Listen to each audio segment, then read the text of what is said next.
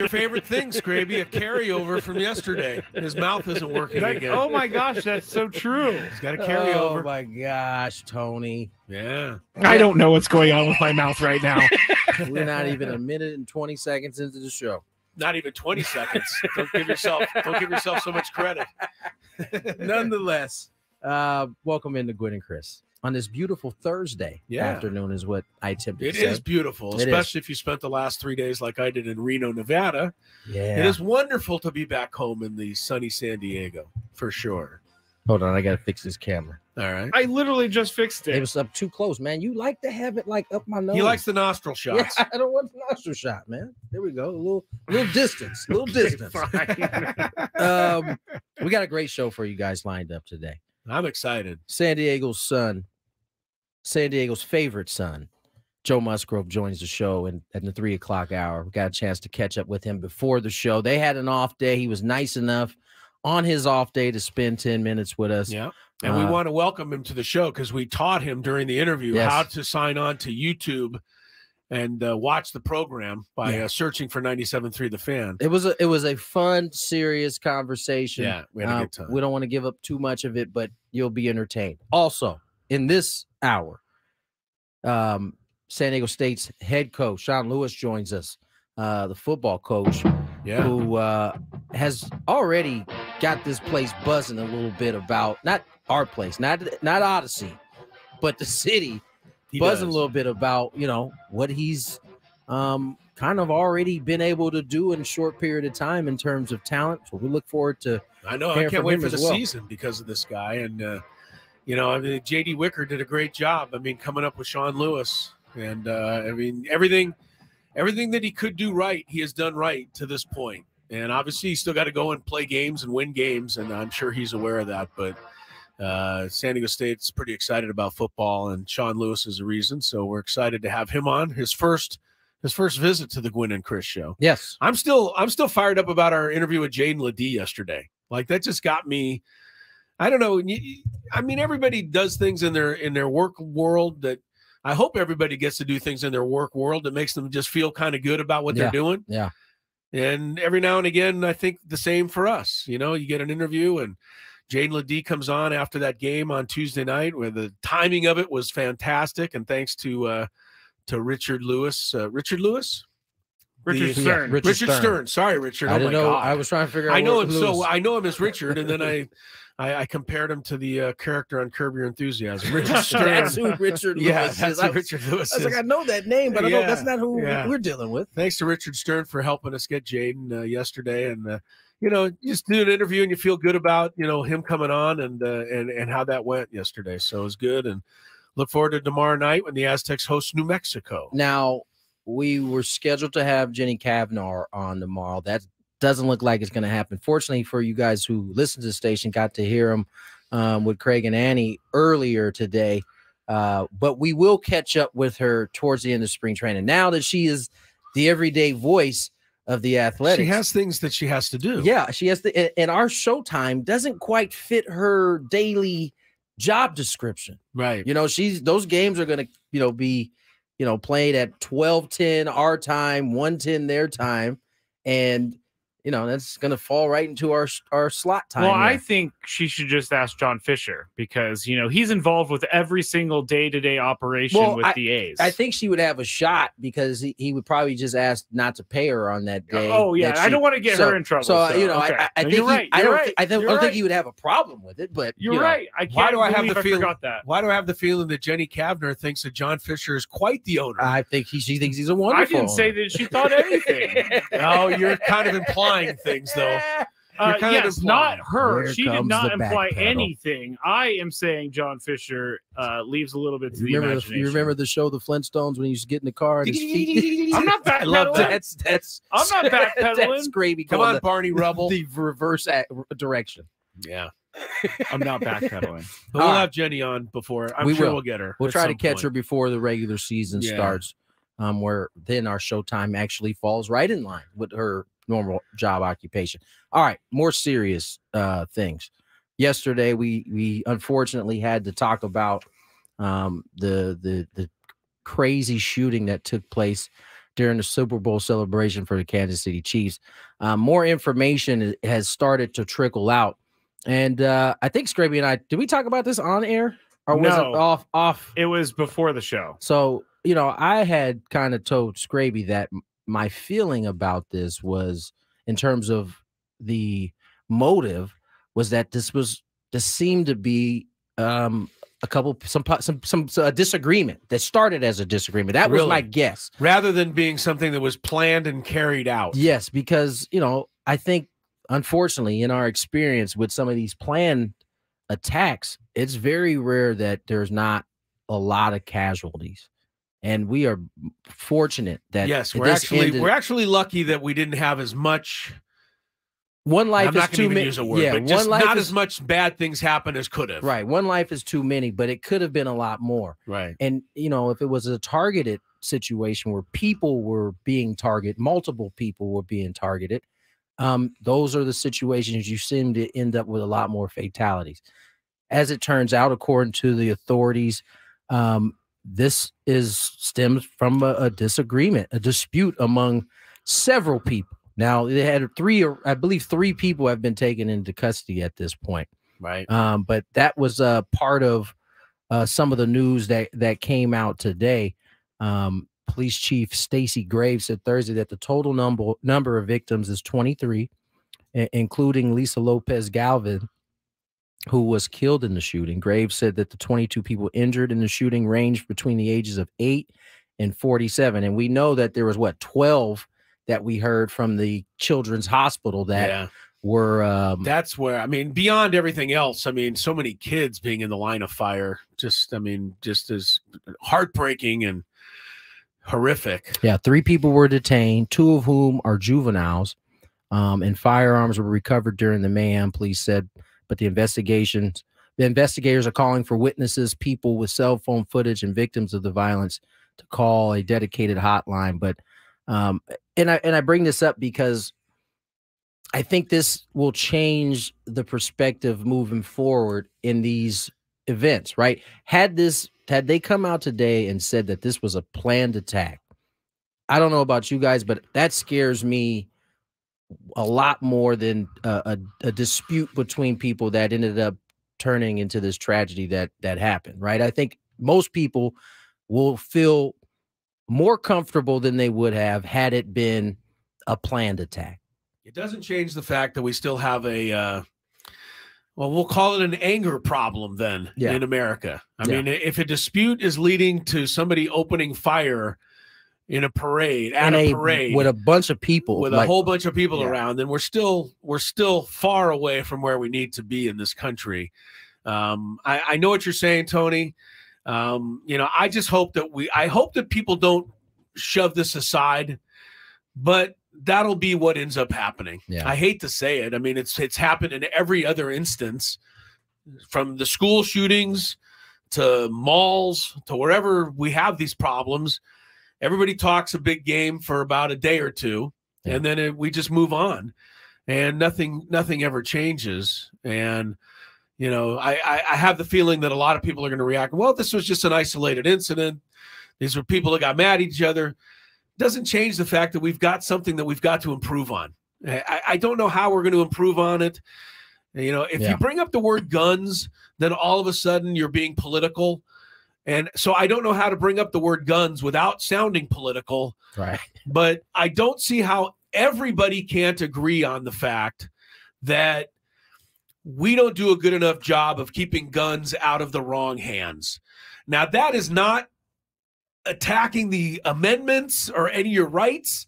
It's just saying that guns are not winding up in the right hands. If you can't agree with that, I don't know what we can agree on.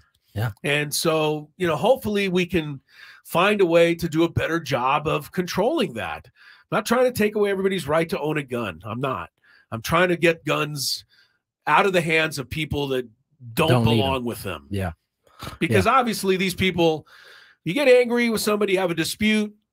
Okay.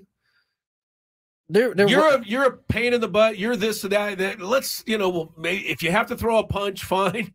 But I mean, we don't have to bring guns out and start shooting up a parade. Right. Please. And listen, no one is promoting any type of violence, but there was a time where disputes were settled like that, a punch here, a punch there.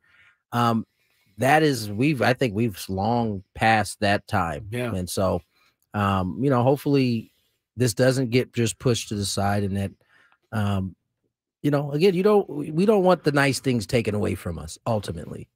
And that's what your great point was yesterday. Yeah. We keep having incidents like this.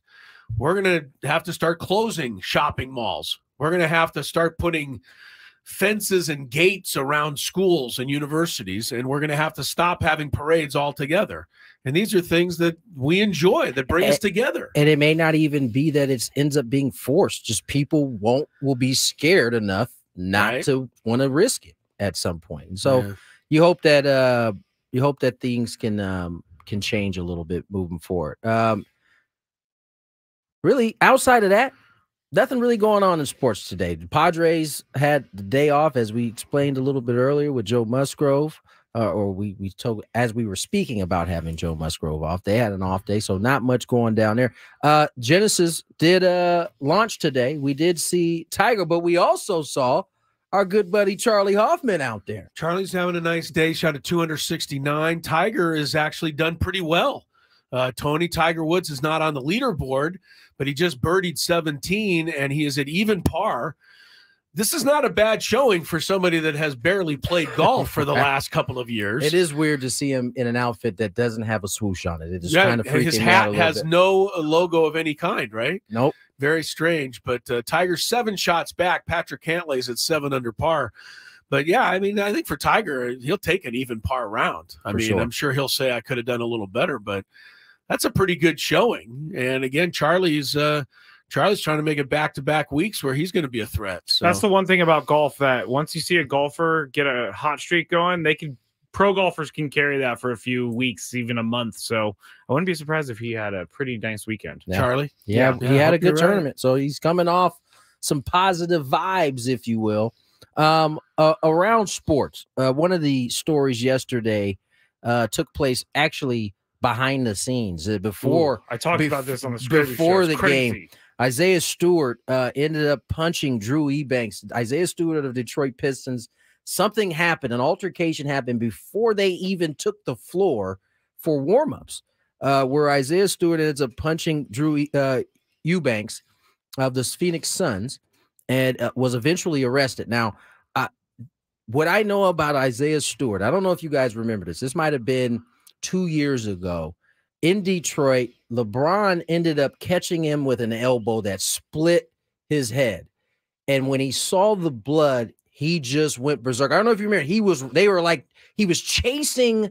Well, he wasn't chasing. He was running after LeBron on the court. He had to be restrained. Really? He had to be kind of, it took place over like about a 5-minute period where he was like, he'd calm him down and he was back to trying to get to him.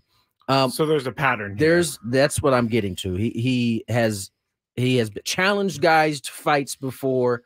This one actually got to actual physicality. He was arrested later on, released. But this is a story that I'm sure will develop over the next 48 hours as the NBA weighs in on this. Can I please invite or interest the NBA in trying to deal with Isaiah Stewart in the same way that they dealt with Draymond Green? Draymond Green is a lot higher profile guy, and everybody talks about him. Nobody talks about Isaiah Stewart. Pretty clear this guy's got a similar anger management problem, takes it out in all different kinds of ways. You could make the argument it might be worse. I mean, exactly. Tony, Draymond's is within the confines of the game. Right. It's not a fist fight. I agree with you. Yeah, I agree with you. I'm just saying that a lot of people will just shove it off and it's Isaiah Stewart, whereas Draymond Green creates talk show fodder. But, you still got to deal with this kind of thing. I mean, I'm surprised this doesn't happen more often in sports. You have the field of play. You've got the competition. You've got guys going at it, fighting things out. And then, locker rooms in a Major League Baseball stadium are, 300-400 yards apart, maybe a little further. Locker rooms in the NBA are much closer. Yeah. The NHL, they're right there. You can actually go from your bench in the NHL, skate over a couple of strides, go onto the bench of the other team, and then go through and into their locker room. I mean, it's that simple. Yeah. Football, I mean, guys are, going at it hammer and tong all day long. I'm shocked that you don't have more of this stuff happen beneath the stands. I really am. It speaks to the restraint that most individuals have. It speaks to the respect of the actual, game in itself to most people have. This one clearly got out of hand. So we'll wait to hear more on it as we in these next few days. There was, the celebrity softball game that is coming to San Diego that I am the what do you call me? The skipper of one of the teams. Can't even get me on the team. I don't know what team I have, who's on my team, but some of the names were released today. I'm sure you guys would like to hear a little bit about that. If you want to, stay tuned because we'll get to it on the other side. Sit back, relax. 4 hours of Gwynn and Chris coming your way. Listen to your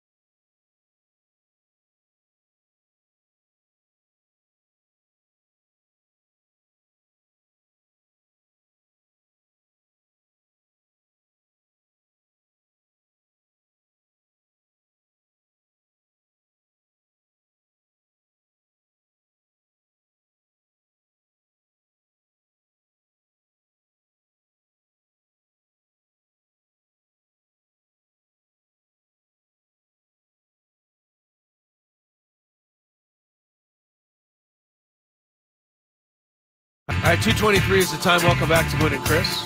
Chris, hello. Tony Gwynn Jr., Matt Skraby, together today in our Odyssey Palace studios. Tiger Woods going to be upset. He bogeyed 18 today. So he finishes at 1 over par in his return to competitive golf today. Tiger sits 8 shots off the first-round lead held by Patrick Cantlay.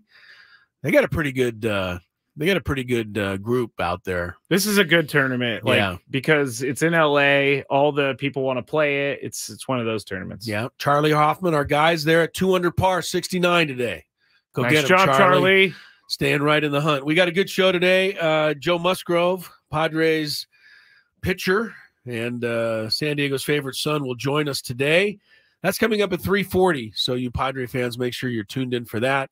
Aztec fans, don't miss head football coach Sean Lewis, who is joining us in about 15 minutes. Speaking of Sean Lewis, he is on the list of celebrities for the Padre celebrity softball game, which is going to take place when, Tony? It's part of the yeah, Tony. Yeah, don't ask me. Well, you're only the manager of one of the teams. I'll just be rolling back in from Korea like the day before. I will tell you. It's scheduled from 3:30 to 5:30 on Sunday, March 24th.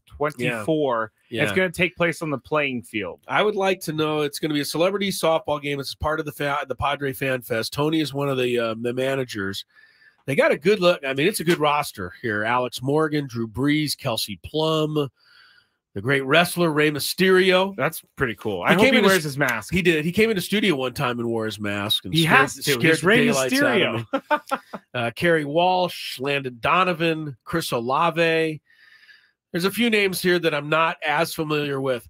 Andre Reed, I'm very familiar with, of course. And Sean Lewis, the Aztec football coach. That's why I brought it up. Rob Machado. Yeah. Familiar with him as well. Yeah, great surfer. Rashid Shaheed, Saints wide receiver. But here's what I want to know, Tony. Yes. As manager of one of the teams, you're going to be a little research here. My guess is that most of these are right-handed hitters. And I just want to know that if you want a little balance in your lineup, you need a left-handed hitter in there somewhere to break it up. I'm a switchy. You're not. But I am. I'm a switchy. So I don't know where that came from. Switchy. Yeah, I'm not sure meant to say switch hitter, but it didn't happen. I'm a switchy. Yeah, I'm still trying to talk my way into this game. It's never going to work. You guys are talking to the wrong guy. You're the manager. No, I am the manager. You can make roster decisions. No, I can make roster decisions. If Skraby and I are there, you can just pluck us out of the crowd.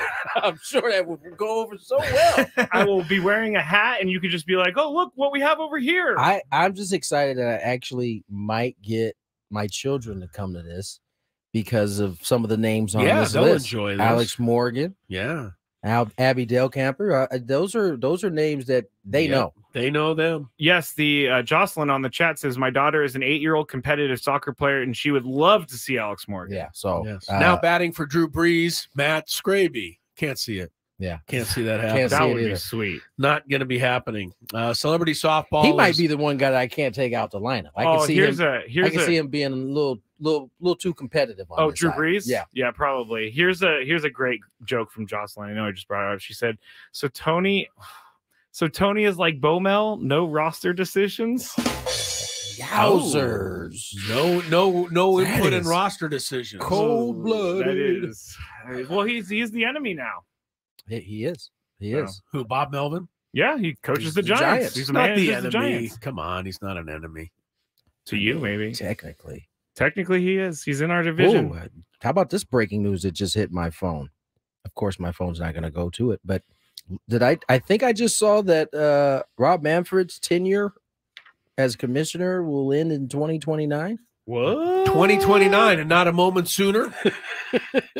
Oh, here it is. MLB trade rumors. Oh, it's in the trade rumors, huh? Yes. That's not always official, Skrabe, is it? Well, it's coming from MLB trade rumors is pretty good. They didn't come up Evan Drellich of the Athletic said that he's stepping down after it's over. Evan Drellich is? No, Manfred is.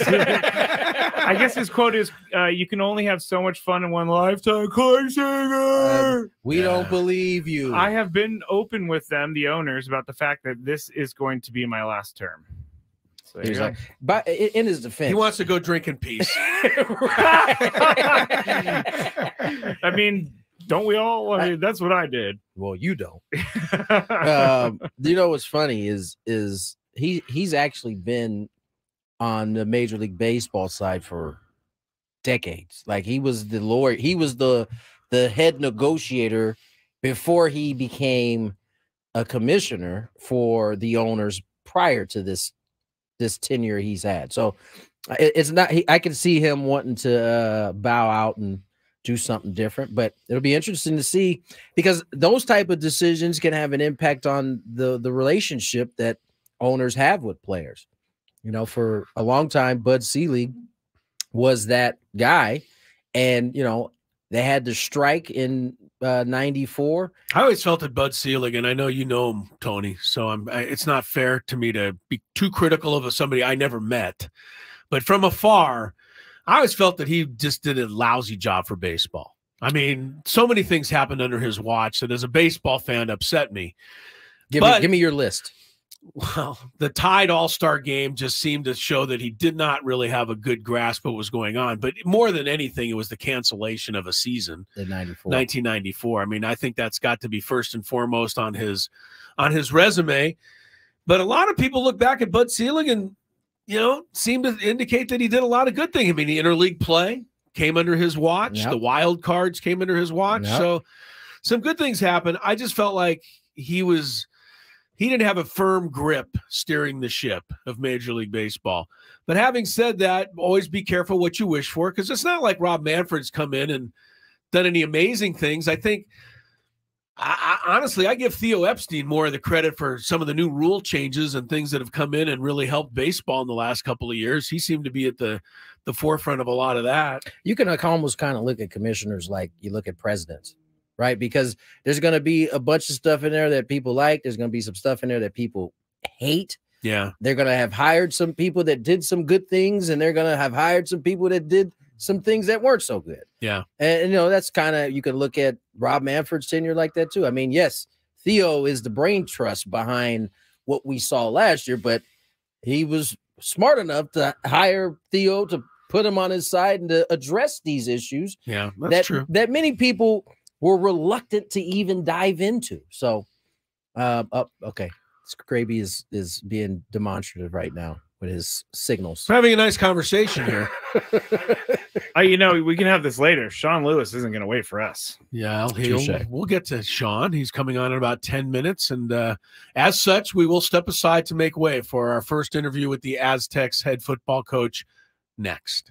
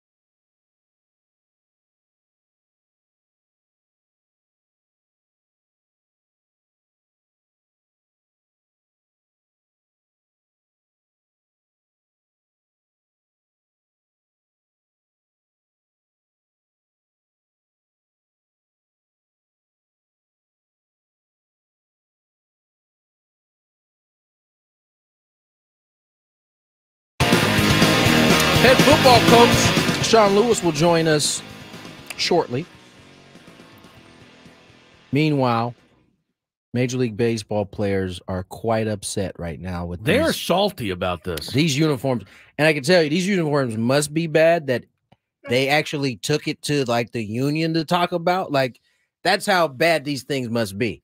Apparently, Nike, in their attempt to make the uniforms lighter and airier, it's a word that we use now often. Airier. All right. And in their attempt to do so, have made the uniforms look like replicas, and they aren't as comfortable. And I'm giving you like the surface of the conversation here, but it's a big deal. It's such a big deal that Commissioner Manfred, in his "I will be stepping down" speech, had to actually address these. Let's play it. What people are saying about any new initiative. I think, in baseball, any new initiative, there's going to be some negative feedback. First and most important, these are Nike jerseys. I mean, we entered this partnership with Nike because of who they are and the kinds of products that they produce. Everything they've done for us so far has been absolutely 100% successful across the board. The jerseys are different. They're designed to be performance wear as opposed to what has traditionally been worn. So they are going to be different, but they have been tested more extensively than any jersey in any sport. The feedback from the All-Star game last year where the jerseys were worn was uniformly positive from the players. So I think after people, wear them a little bit, I think that they're going to be really popular. Wow. Doesn't sound like it. Well, that's Rob's way of spinning it, as he typically does. And it sounds like the players might be out of luck on this one. They wore these. Apparently, it sounds like they wore these uniforms during the All-Star game. There was good feedback. And the one thing Nike does is they do test their stuff. And it's not going to be one of these things where players are going to complain and it's just going to go away. It sounds like there might be some give and take a little bit, but if you don't feel good, you can't play good. That's I'm how sorry. I always felt. Just can't. Let's get to our phone lines. We are being joined by San Diego State head football coach Sean Lewis. This is a big gift for us. Sean, thank you for coming on today. How are you? Guys, I'm doing great. Appreciate the opportunity for jumping on with you guys. First, before we get into any football stuff, I have to ask you, now that I found out that you're going to be in the softball game that I will be a head coach of, do you hit lefty? Do you hit righty? Where we at? I'm a righty, and my strike zone is probably way too big. That's all right.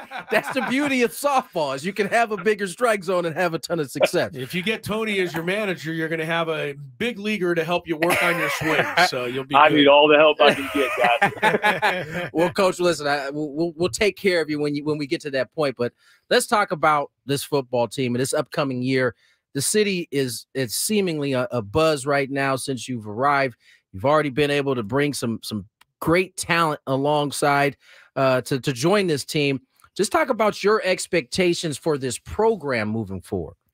Yeah, we talked about it yesterday as a team, and, we've been building this culture. And for me, it's about constant improvement and constant competition, right? We need to do a great job, and the staff has done a tremendous job of building the competitive maturity of our team, the competitive depth of our roster. And right now, the guys have been working really, really hard. It's kind of hard to put an idea of where we're going to be or what we're going to look like because we haven't put any pads on right now, and we don't get a chance to do that until spring ball here coming up in March. But I'm excited with the way the guys are working and the energy that they're bringing to the building each and every single day. And, with the talent that's right in our backyard, there's no reason why we shouldn't be competing for championships year in and year out as we get them to the building, as we develop those guys to fit our style of play. Sean, what is your style of leadership? How would you describe that? I mean, this is obviously a wonderful opportunity for you to be a head coach at a major Division I college football program. Sure, you had to sell yourself to the university, and so far what you've been selling to this fan base and the people in San Diego, it seems to me they've been buying it. And I think everybody, like Tony said, is really excited. How would you describe how you went about this process?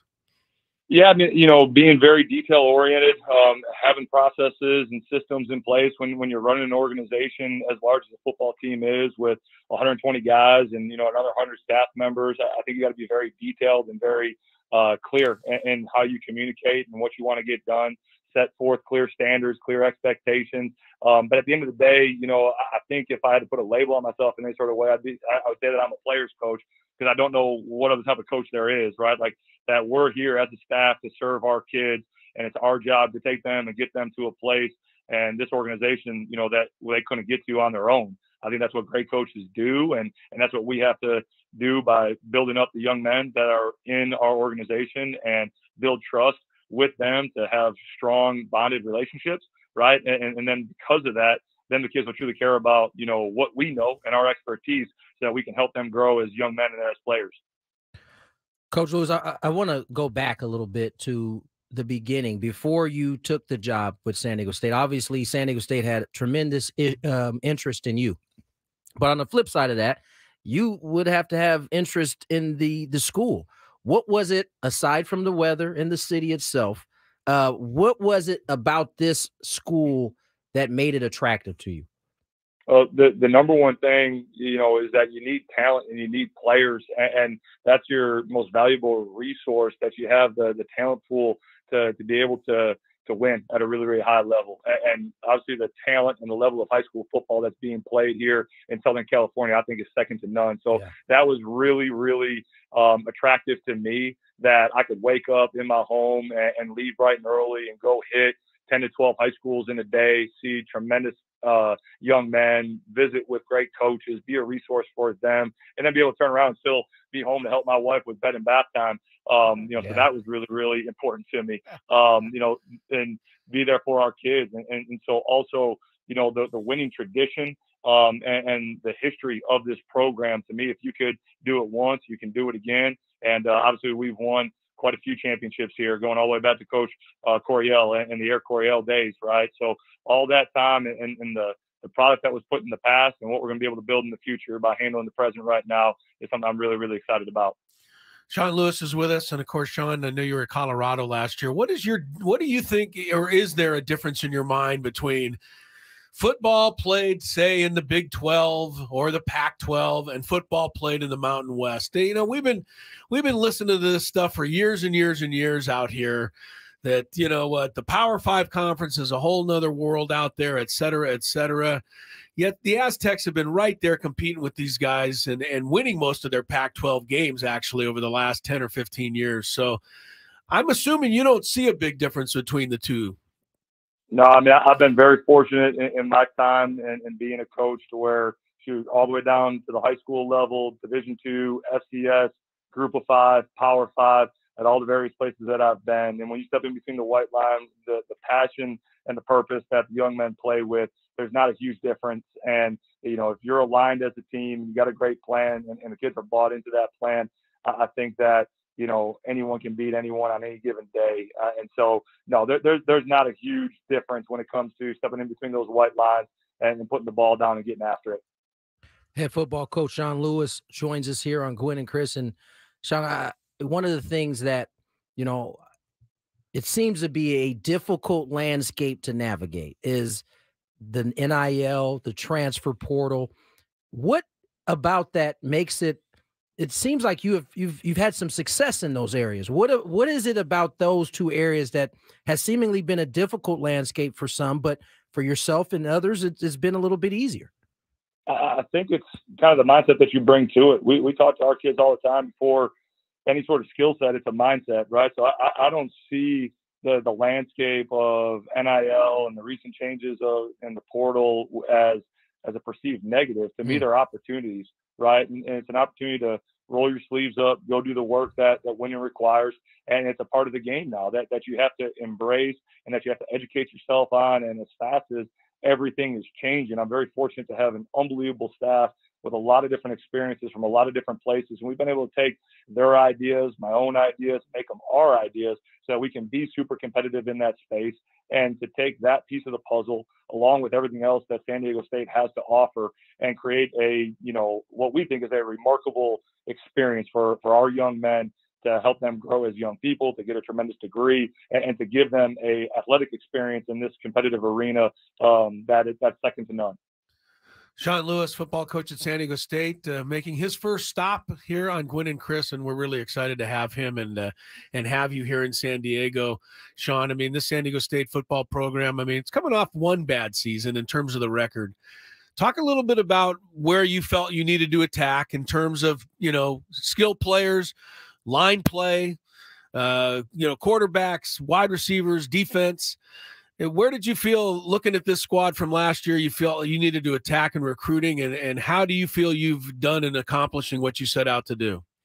Yeah, I think the biggest factors is always going to be for us is how can we build the most complete, big, athletic, fast, and physical, well-disciplined football team that we can, right? So we really prioritize our height, weight, speed measurables that we can verify from different sources. And I thought our staff did a great job going out and acquiring some great length, some great speed, some mid-skill players at the linebacker and tight end position that are able to play sideline to sideline, and having a backer that in today's game, you know, that is able to run, you know, through the vertical seam, and having a tight end that can do lots of different multiple things, both run and pass.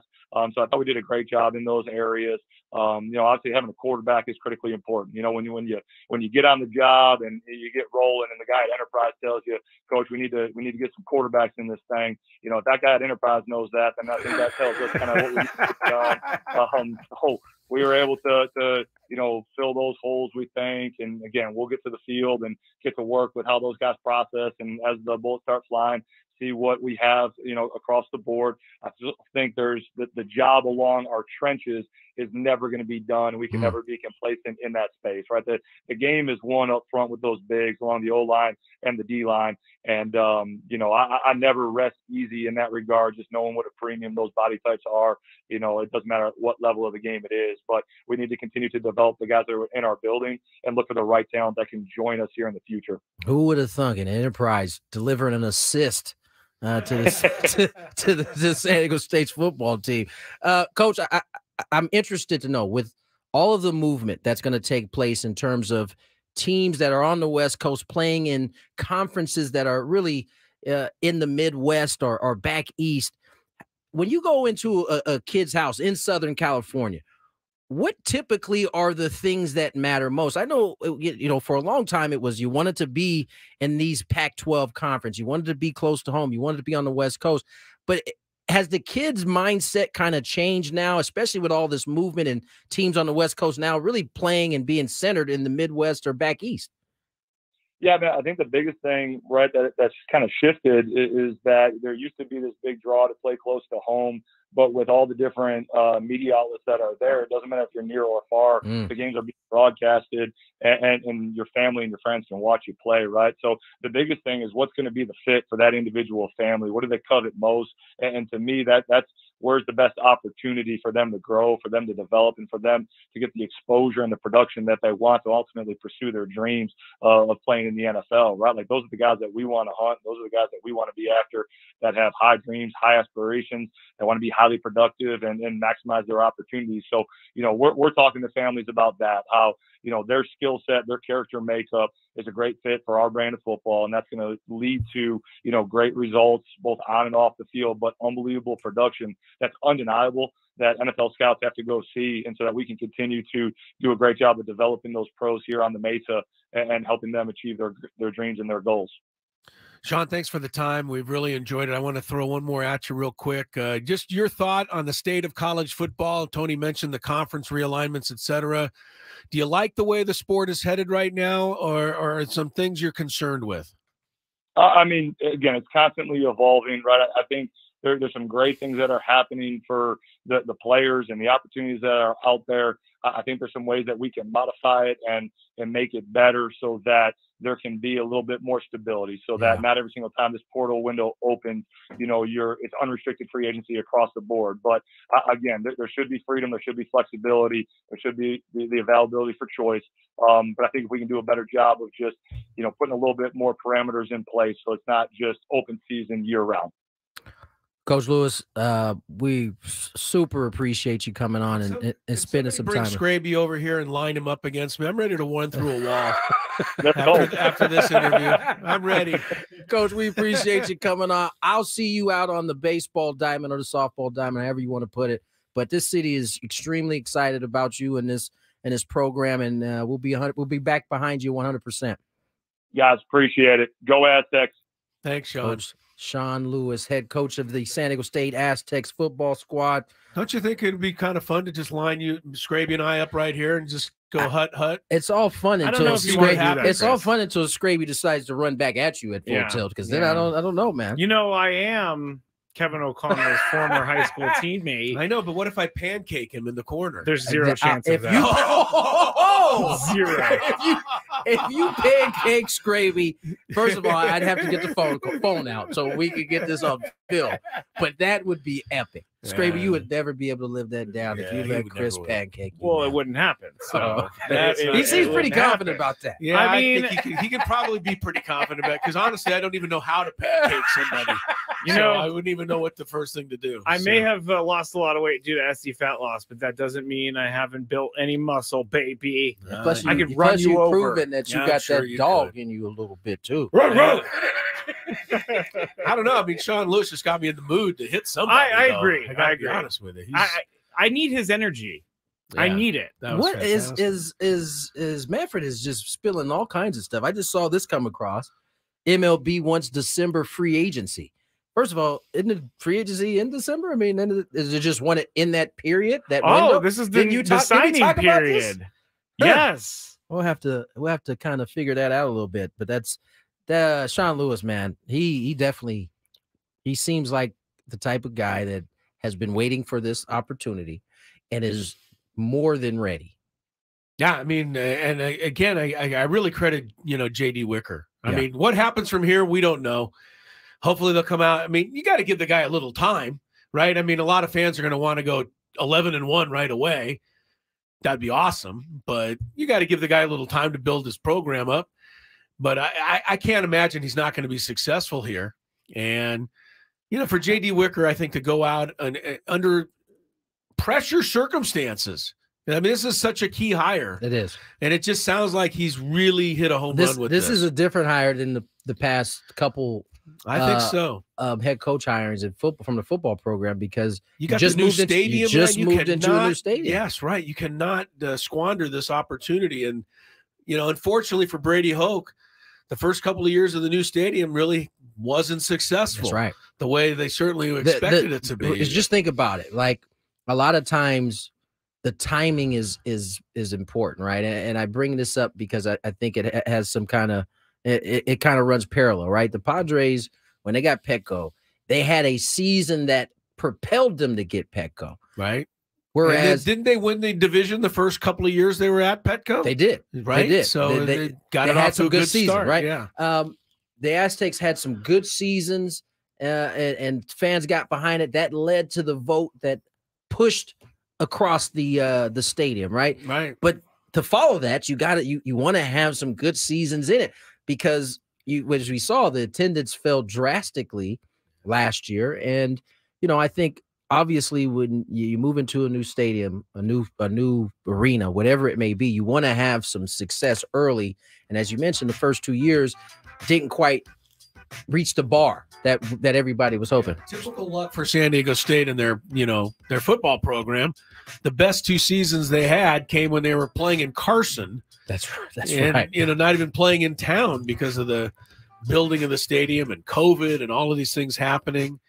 That they had 2 great years in a row. Nobody saw it.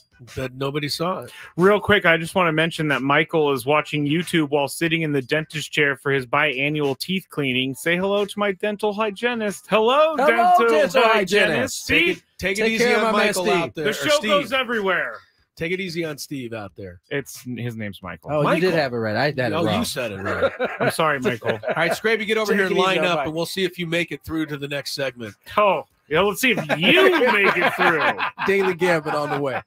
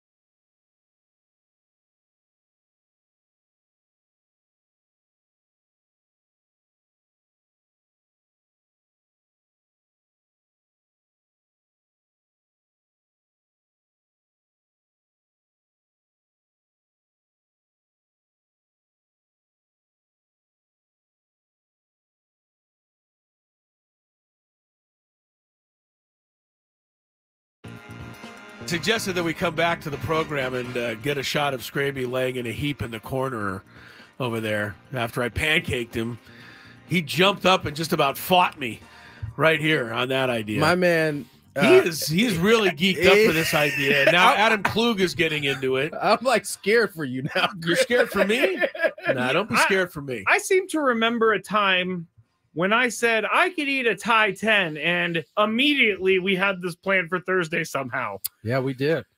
So, all right. So, what do you want to plan? Well, I mean, let's talk this out. What do you want? What do you want to actually do? You want to take a camera crew out to San Diego State.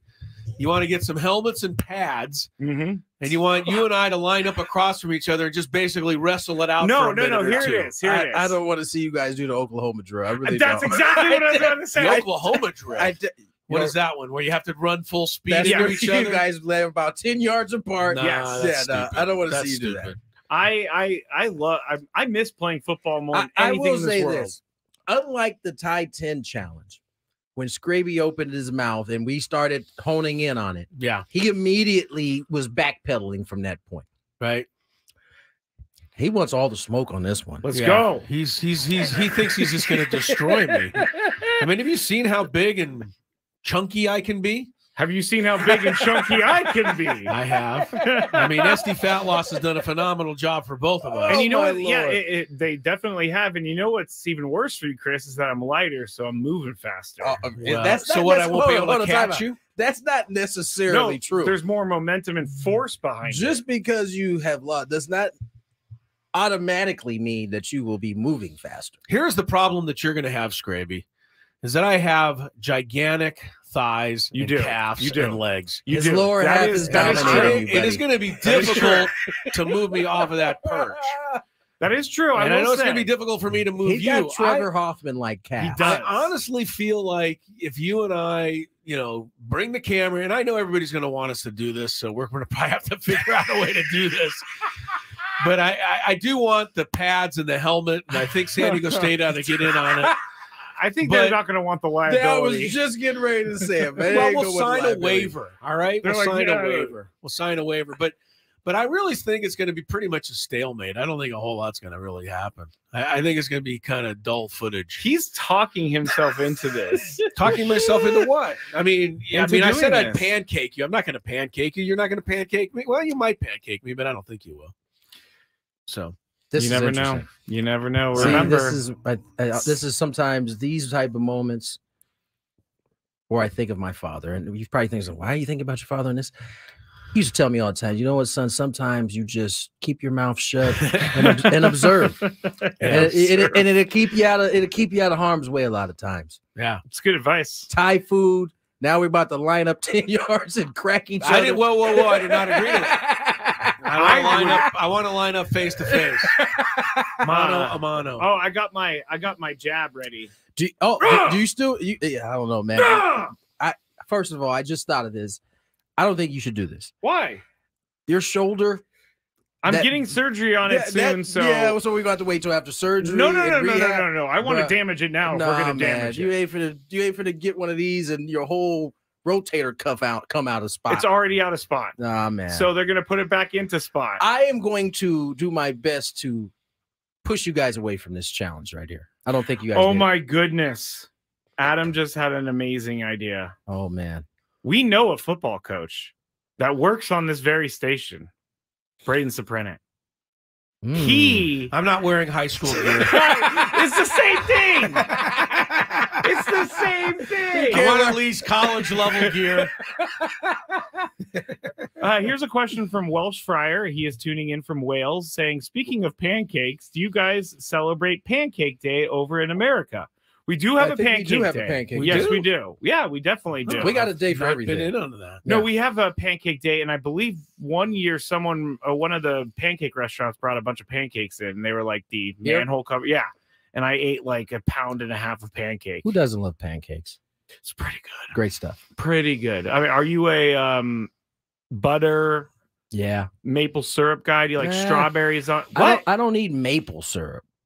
I just need syrup. Isn't all syrup maple syrup? I'm talking about syrup. Like the real maple syrup. If that's just what you were referring to.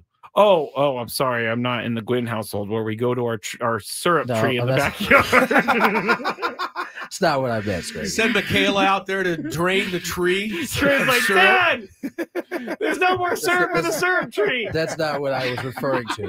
The syrup tree is out. They've changed the name of the popular. It's called. Is it the Pearl Mill or? Yeah. Yes. Right? So let me look that up because it's not. It used to be Aunt Jemima, and now it's something else. I'm not referring to that stuff. I'm referring to like the real maple syrup. Pearl milling. Yeah, pearl milling. Oh yeah, the real maple syrup. I actually don't really. I'm not a big fan of it. Yeah. That's because it's natural. That's probably why I don't like it. No, you're right. Well, Sean Lewis has gotten us all geeked up, so we're ready to run through a wall. Unfortunately, I announced that I want to run through Skraby instead. We'll see where this goes. You actually said you want to pancake him, actually. No, I just said it would be hilarious. Which would be hilarious. That would be one of the great bits of footage of all time. Wouldn't happen. I would honestly need to spend some time with a couple of offensive linemen so I could get a couple of tricks of how to pancake. I really don't even know what to do. Speaking of football. Yes. And unfortunately, Chris, I don't think you'll have any feels towards this, but I know Skraby will. Did you see the trailer for College Football 25? I didn't get to watch it yet, but it looks sweet. It looks sweet. I'm going to watch it. To be fair, there's no graphic actual video. It's just like the uniforms. It's just a guy, and they kind of show some of the renderings of they're not renderings, but some of the footage of how they are putting together the video game. I'm so excited about it. Do we know if because for a long time they didn't do it because of the image and likeness, right? Do we know if players are making money off of this? I would assume so. Because they have to have every roster, right? Yeah. That's insane. I don't know what that looks like in terms of what kind of money they're getting, but that was the reason why it shut down. It all started in the first place, wasn't it? Yeah, I think it was Ed O'Bannon was the one. His lawsuit ended up. And you know who advised him on that? Who's that? Sonny Vaccaro, the guy who they did the movie Air about. Yeah. Sonny used to come on our show regularly back in the day. He's in San Diego, and he told me when that whole suit was starting, he said they're going to change everything. This was 10 years, 15 years ago. Sonny Vaccaro was always at the forefront of saying this is going to change everything. Yeah, he was right. He was right. He was right. Yeah, Sonny. God love you, Sonny. All right, we're going to get into our daily gambit. Some winners and losers out there. And we'll see if DraftKings or FanDuel want to post odds on who's going to pancake who and Chris versus Skraby. Minus 1,000 over here. All right, let's just get to it. Do you like money? I think about money a lot. Do you like money without doing anything? Winning. Do you want to make money while watching sports? I think Washington is immortal luck. Washington! Woohoo! If you answered yes, this is your segment. Just don't blame us when you lose. Nothing is ever your fault. It's your game. Take it. Gwynn and Chris go through the top bets of the day in The Daily Gambit on 97.3 The Fan. Daily Gambit is our daily sports betting segment here on Gwynn and Chris. Please, everybody, gamble responsibly. I don't have any bets to review, but Chris does have some that we're gonna make. The only story I want to bring to this is that a lot of people are betting on Tiger Woods to win the Genesis Open, which he closed at 125 to 1. That's all? But that's good that's pretty good odds. 125 to 1. Oh no, 100. Oh, okay. So if you bet $10, you'd win 1,200. Yes, yeah. His odds are good enough that people are betting on it, but they're such long odds that they're probably not going to win because he has to win the tournament for it. But it's a pretty he has a tournament leading 8% of the tickets at BetMGM, which saw a notable uptick in overall wagers. ESPN Bet has 6.5% of its bets on Tiger, trailing only Scottie Scheffler. So the Tiger Woods effect is real. It's very real. Oh, I bet you it's always as been. long as he makes it to the weekend. I mean, there's odds on that too. Well, he's not right now. I don't think he'll make it to the weekend. He's a little lower on the leaderboard than halfway. So might have to pick it up a little bit tomorrow, but that'll be a huge deal for golf because the ratings will go way up if he plays on the weekend. I guess FanDuel offered some sort of profit boost. You can get a plus 130 on Tiger to make the cut. So, I mean, that's big movement for betting. 8% people are betting on a guy who's probably not going to win. That's wild. Yes, but that is his draw. That he elicits that kind of.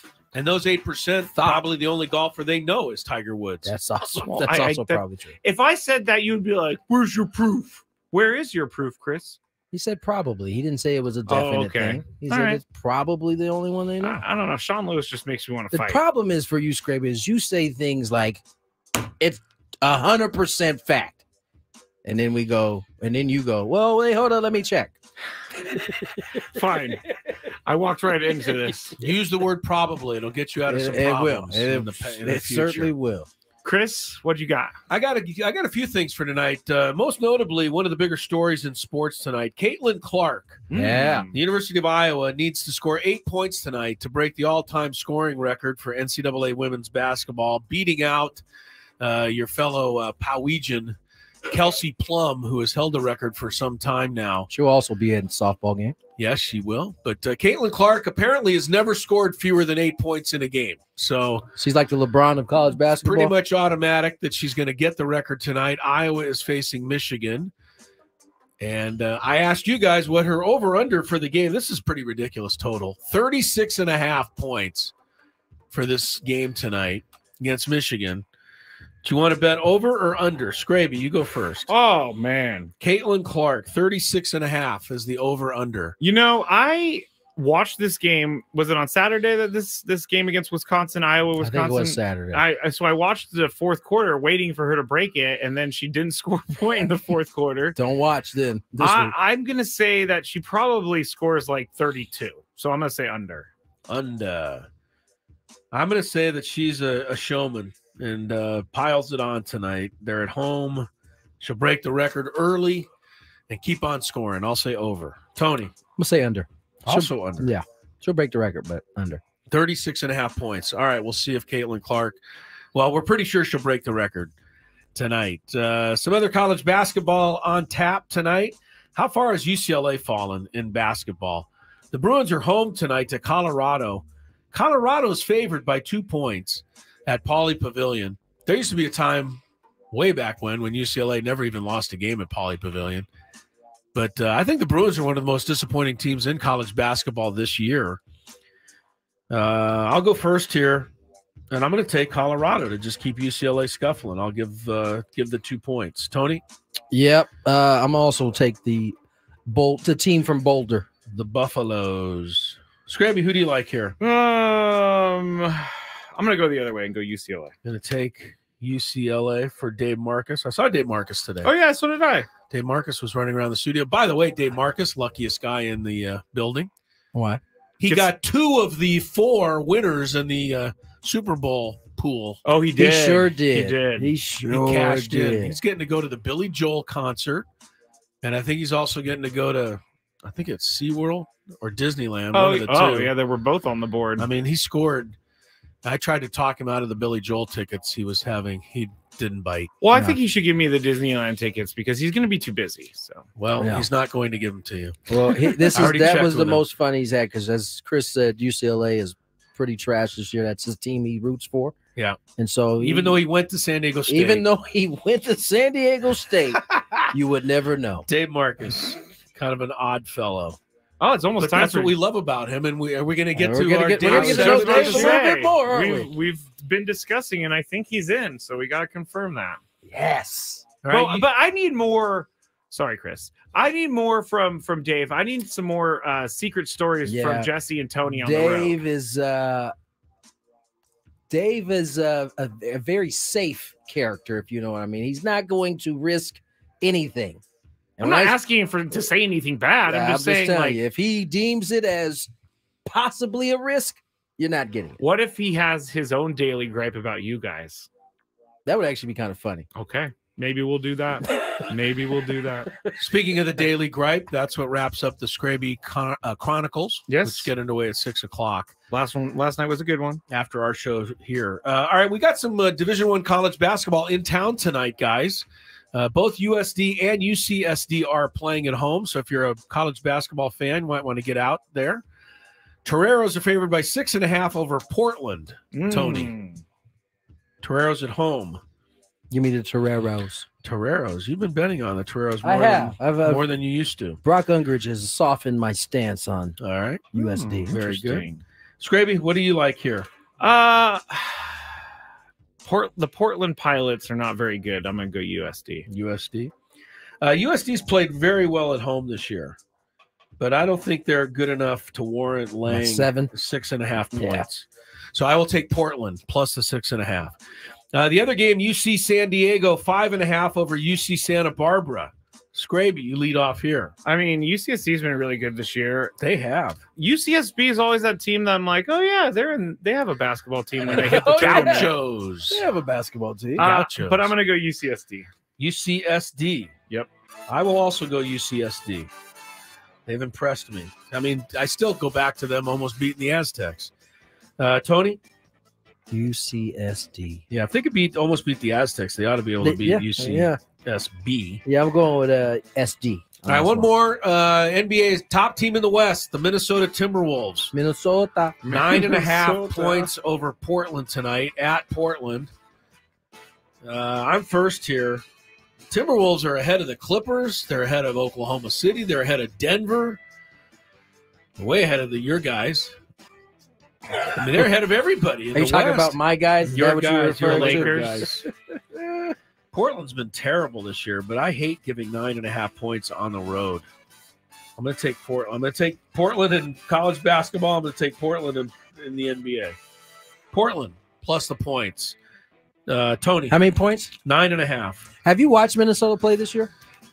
I've seen them play some really good games. They beat Denver, and I've seen them play some bad games. They lost to Chicago. Kevin Garnett. So I'm not sure about this team yet. Kevin Garnett said something that kind of. At first, I was like, nah. And then I thought about it. Might be. He said that Anthony Edwards reminds him of a young Michael Jordan, the '84 Jordan. Wow. Jeez. And I took was him like, a few years to get to this point. It took, but again, that's what separated Michael, is he did that his rookie season. But that's who he said it reminded him of. Some of the things that Anthony Edwards does. And if you've watched Anthony, there's something to that. I will say, to answer your question, that's impressive. I'm taking Minnesota. Taking Minnesota. Skraby, after that. Is DeAndre Ayton stuck at home this time, or is he going to make I it don't to know. the game? Is there a blizzard there again? Because he's going to take the day off. I'm going to go T-Wolves. He must have been one of the worst acquisitions of all time by Portland. I don't know what they were thinking there. I don't know. Some would say Sam Bowie was when they decided to pass up Mr. You know what? They're never going to live that one down. They'll never live that one down. They're never going to live. All right. That's our bets for today. We'll take a quick timeout. A lot more Gwynn and Chris ahead, including in about 20 minutes, Joe Musgrove. No Joe coming on the program. We'll talk to him from Padres spring training. Stick around for that. Coming up soon, traffic before anything else on Gwynn and Chris. From the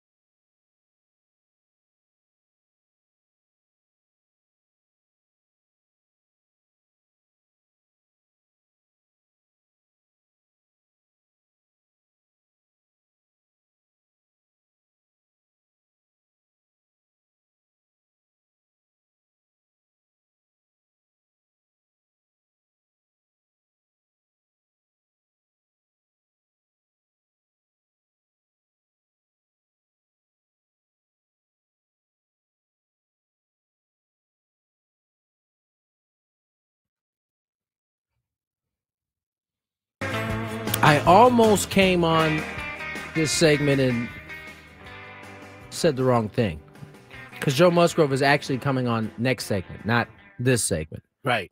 Skraby. Yes, sir. We were talking about Tiger Woods earlier. He looks weird without a swoosh anywhere to be seen. He's got a kind of ferocious looking tiger. Is that what that is? It's a tiger? I can't see it. That wasn't. Oh, I looked at Tony like his name is Tiger. His clothing company is Tiger. I understand that part. I'm talking about in terms of this new clothing. I think it's TaylorMade that's doing it, correct? It is TaylorMade. Sunday. And I said that the way I did on purpose because it's not one word, it's two words. And you have found out what this is all about. I really wanted to know because I feel like it makes no sense to name it Sun Space Day Space Red. And so I went to a business website and they chose to split the phrase up because they think, splitting the word into Sun Space Day marks the brand's wider appeal as a lifestyle brand, not limiting it to a singular day. So it's not because there's someone who has like a trademark on it. It's not because of anything like that. That makes some sense. No, I do know some people who think they can only wear it on Sunday. Like it's Sunday red. Like I can't. They need help. Thank goodness Skraby explained all that. I can see people driving along the 8 or the 15 happy in the knowledge that they now know that. Don't you think that it's more recognizable if it's Sunday red instead of Sunday red? I don't know. I think it matters that it's Tiger Woods and people will wear it just because of that. Ding, ding, ding, ding, ding. I think they should have called me before they decided on this name. You think everybody should call you before they make decisions like that? I think it's weird. I can't believe you guys don't think it's weird. Nope. I really don't have a feeling one way or another about it. Exactly. Right. Sorry to say. Okay. Well, that's the story behind it. It's awesome. It's just weird. It's just weird to see him not wearing Nike.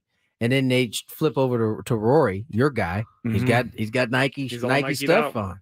So yeah, Nike. I mean, they only make the apparel now. So okay, so they are still making apparel. They are still making apparel. They're not making any of the clubs or the balls or anything like that anymore. Let me go back to that kind of tidbit, that little bomb I threw in about free agency December. Oh, the signing read period. you a little bit about it. Baseball. Yeah, Rob Manfred, who also revealed that he will not seek a new term after his 2029 contract ends. He also said on Thursday that he's a lame duck commissioner for the next 5 years. Why are you telling us this now? Lame duck. Yeah. Typically lame duck is like same year as, right. But he's got a 5-year staying 5 years staying power on this. Rob Manfred revealed on Thursday that the league prefers a free agency period in December that contains 2 weeks of flurried activity and includes a deadline, according to Alex Spear of Boston Globe. And this is a quote from Manfred. We would prefer to have a free agency signing period, ideally in December, with a deadline. However, the commissioner noted that the league made proposals regarding free agency deadlines to Major League Baseball Players Association, and as I can imagine, they were not received well. Now, from a player standpoint, would you want to be confined to 2 weeks in which you could sign a contract, or would you rather have an entire offseason to work with? And I think that is how that is initially going to be received. Now, more details can be added. You could, throw some different things in there, but I imagine that would be a hard sell based on the fact that they've had it this way, and it just seems like the better way for the player. Doesn't baseball have to do a better job of getting itself on the front page during the offseason? Football? I would say so. I mean, football's unbelievable. I mean, really. I mean, the Super Bowl happens, and the first thing is everybody's draft thing, draft picks come out. And who's going to draft where, and Field Yates and all of these ESPN experts. It's all about the draft. Then it's going to be about free agency. Then it's going to be about signing guys and trading guys, and then all of it, it'll be in. It's a machine. It's a machine at this point. Right. It's an absolute machine.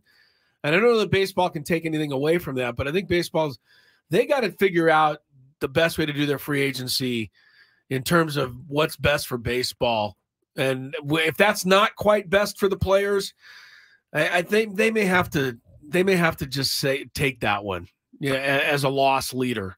Because I think what's best for baseball is to have, baseball on the front page more often. Other than Juan Soto being traded, what else has been, I mean, your two premier free agents are still free agents right now. That's right. Blake Snell and Bellinger. Yeah. Right now, they're still free agents. Still free agents. I don't know that part.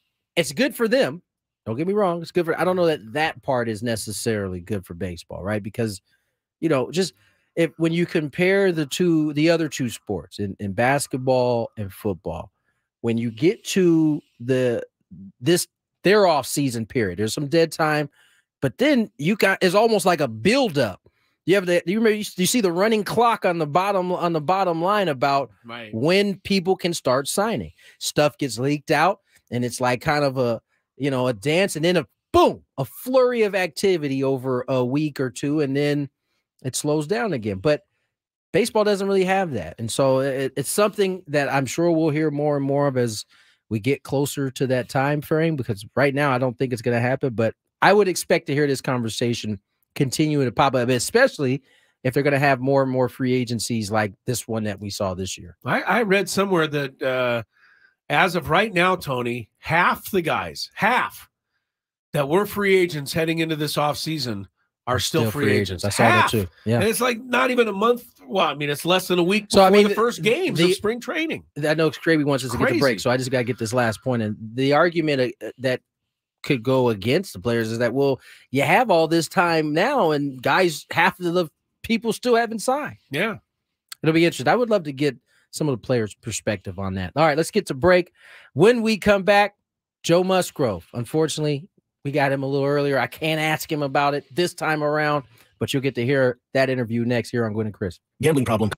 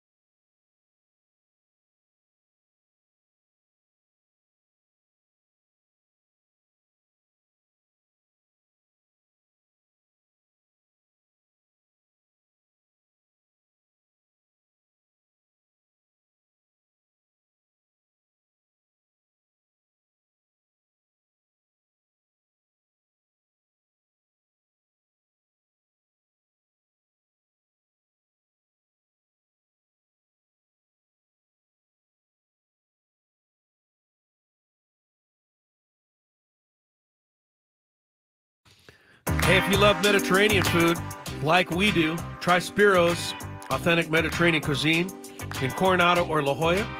For dining or takeout options, always a good idea, visit spiroscuisine.com. Coming up on our interview with Joe Musgrove. No, Joe. I was thinking he had kind of a disappointing season last year, Tony. I said this the other day. Until I looked up his stats. That's exactly what I said. He had a great year. It wasn't that I thought he had a disappointing season. I just thought he felt like he was hurt a lot. Yeah. I mean, he only pitched 97 innings. My guy lost 2 games. 3. He was 10-3. I thought it was 10-2. Yeah, 10-3 with a 3.05. Whip was 1.14. 97 strikeouts and 97 in the third innings. I mean, he had a really, really good year. But I'm sure for him, again, he wants to be healthier this year. And to that end, we caught up with Joe at spring training in Peoria and talked about how he's feeling and what he's thinking about this season. And that he told us some good stuff. So enjoy. But first, grab yourself a little traffic. From the 97.3 The Fan Traffic Center, here's Kelly Danick. Problems along the 5 on the northbound side just past Delmar Heights Road. Collision over the right shoulder. Looks like some wood debris on the Carmel Valley Road off-ramp southbound 5. Further south on the 5 before SeaWorld Drive. An accident blocking one of the right lanes. Several vehicles involved. I'm Kelly Danick with Gwynn and Chris, San Diego's #1 sports station, 97.3 The Fan. Joining us is San Diego's favorite, I think. Joe Musgrove joins us here on Gwynn and Chris. Joe, first, man, how are you? How's the beginning of spring training? It all starts again. Been good, man. To be honest, the biggest bummer for me leaving San Diego is not having the San Diego radio anymore, man. I became a big fan of your show and the morning broadcast. So, I'm missing 97.3 actually. Come on now, you can still go online, watch us on YouTube. I expect I got to put a little more work in here. Yeah, you got to put a little work in. Joe, I mean, this was a little bit different off season for you, man. You had to get the body in order before, I'm assuming, starting your progression to get to this point. How are you feeling? And what was different about this off season compared to past off seasons? Yeah, a lot of things. I mean, first off, I had a little more time. Starting the off season a little bit sooner. One, because obviously not making the playoffs, you wrap up at the start of October. But the last month and a half of the season for me was spent on the IL, and we were back and forth between trying to build back up or just shutting down and starting the off season. Our place in the rankings was kind of dictating a lot of that, and going 16-2 down the stretch kind of put a little pressure on us to speed things up a little bit. Should we make it in, I wanted to have a chance to throw. So a little bit of that, but, ultimately I got to start some of the off season, recovery work and stuff down that last, month of the season or so last year. So going into the start of the official off season, I was actually in a pretty decent spot. But yeah, like you said, a lot more body work and maintenance stuff to kind of get me back to a level playing field before I go into the off season and start to build back up. So I can honestly say that, this past week has been the best that I've felt all off season. And I feel like I'm starting to peak at the right times here. Do you still have to prove anything to yourself and to, or this, the team, the coaches that, what's going to let you know that you are going to be ready to go 100% on opening day? Yeah. I've got my check boxes that I like to hit, along the way in the course of spring training, but, you really try to just set your sights on one at a time. And for me, it's a daily thing, just try to get your body feeling good by the end of each day and leaving there feeling like to be ready to come in the next day. So, like I said, I have these few things that I like to hit along the way, but I'm really trying to take it day at a time and just, follow what the trainers and our PT staff have given me. Joe Musgrove joins us, one of the lead dogs in this rotation at the Padres. We'll go into the 2024 season with it. And Joe, I'm interested to hear your take on this. I know when pitchers and catchers reported, you had your kind of scrum with the media, and you spoke about establishing an identity. As a starting pitcher on this ball club, what is your part in creating that identity? And, how long does it take for a team to kind of figure out what their identity is going to be? I think ultimately you find it through playing and through winning. But, you know, setting the tone early in camp with the expectations of how we're going to carry ourselves as a staff. I mean, me and Ruben have this talk a lot, but we're firm believers that starting rotation sets the tone for everything. You know, we got the ball, we control the pace of the game. You know, we're in control out there. So, you know, we want to be known as a relentless staff, you know, somebody that's not going to give in regardless of the scenario, regardless of the score. You know, if you got the ball and you're on that mound, you're giving it everything you have until they take it from you.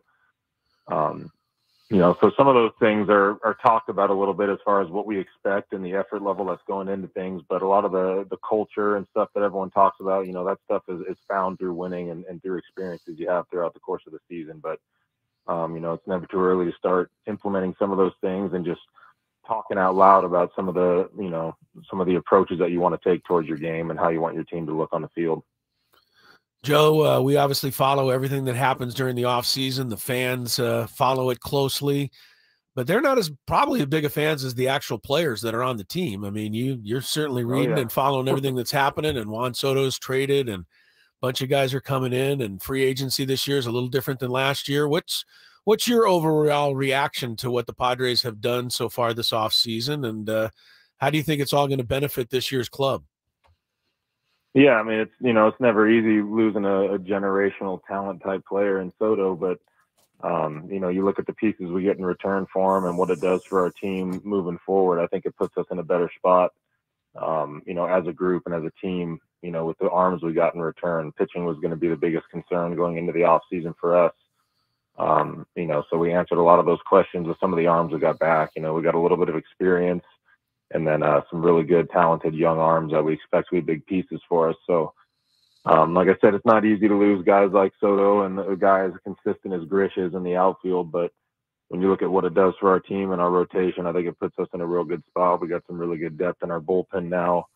You know, still a few pieces that I think we're short on. But, you know, I know AJ and you guys know him well. You know, he's always got something up his sleeve. And I know he's not walking into this thing knowing that there's gaps in the roster that need to be filled without a plan. So I think we just kind of trust in him. Joe, I want to ask you a little bit about the managerial change. Mike Shildt takes over. And let me say this before I ask this question. By no means am I trying to say that Bo Mel didn't do these things, but just in my time getting to spend with Mike Shildt, he seems very detail-oriented. He seems very driven by the team aspect in terms of how you guys feel about one another and kind of coming together. Are you sensing that already in just a little bit of spring training you've had already? Absolutely. And, you know, I mean, he empowers the players too. I mean, he's got a way of talking to you that, you know, inspires you and motivates you to do a little more on your end as a player. So, you know, I got to spend the last 2 years with him, you know, side by side in the dugout, just talking baseball and, you know, gaining some knowledge from him. I mean, he's been around the game since he was 9-10 years old, growing up in, you know, AA clubhouse, coaching at every single level along the way. I mean, the guy's got as much experience as you could ask for in a manager. But yeah, he does a really good job communicating with the guys and making it very clear what the expectations are. And then, you know, putting the power in the hands of the players and, you know, forcing us to take a little bit of accountability and a little bit of ownership of what we're doing and try to police things and run things ourselves from within. As you do a little look back at the 2023 season, as you're sitting there getting ready for this year, and you compare what ended up happening last year to what happened the year before, is it as simple as saying that you guys just couldn't get over the hump in terms of getting hits with runners in scoring position and winning close games? I mean, the record was 9-23 in one-run games. It was the complete opposite of that the year before. Is it as simple as that to say last year didn't work out because of those things, or was there more at work here? Yeah, I mean, you know, this is one of Shilty's big things that he says all the time, and he said it countless times since he's, you know, taken the helm here. It's that, you know, this game is, you know, the best players in this game are elite adjusters. And, you know, we just really weren't that last year. You know, we had plans of how we wanted to go about it. We knew, you know, what the expectation was of ourselves as a lineup, how we were going to score runs, how we were going to produce. And we weren't getting those, you know, we weren't having that success with driving the ball in and, you know, the doubles and homers and our slug not being very high, the runners in scoring position average, you know, those things weren't falling into place for us early in the year, and we did not do a good job of adjusting the game plan and doing what we had to do to win. I feel like we married ourselves to that expectation of what our lineup was built to do, and we didn't adjust very well. So you'd like to say it's as easy as that, but I feel like that's the main reason is we did not adjust on the fly, and we weren't in that category of elite adjusters like you see at this level. You said that word twice, and I got goosebumps. Elite adjusters. I mean, that is as simple as I think you can put it. You mentioned some of the arms that you guys got back in the deal for Juan Soto, Michael King. We're talking Brito. We're talking Vasquez. We're talking the young kid Thorpe. Integrating those arms because, as of right now, at least a few of those guys are going to be pieces that, could possibly be in this rotation. How do you bring those guys in? I think this is your strong suit, and you're not the only one. You Darvish does it in his own way as well. But talk about bringing in those young guys, installing that confidence, installing that kind of the idea of what you guys want to accomplish as a unit. Yeah, I think our little off-season camp that we do every year in January is a big part of that.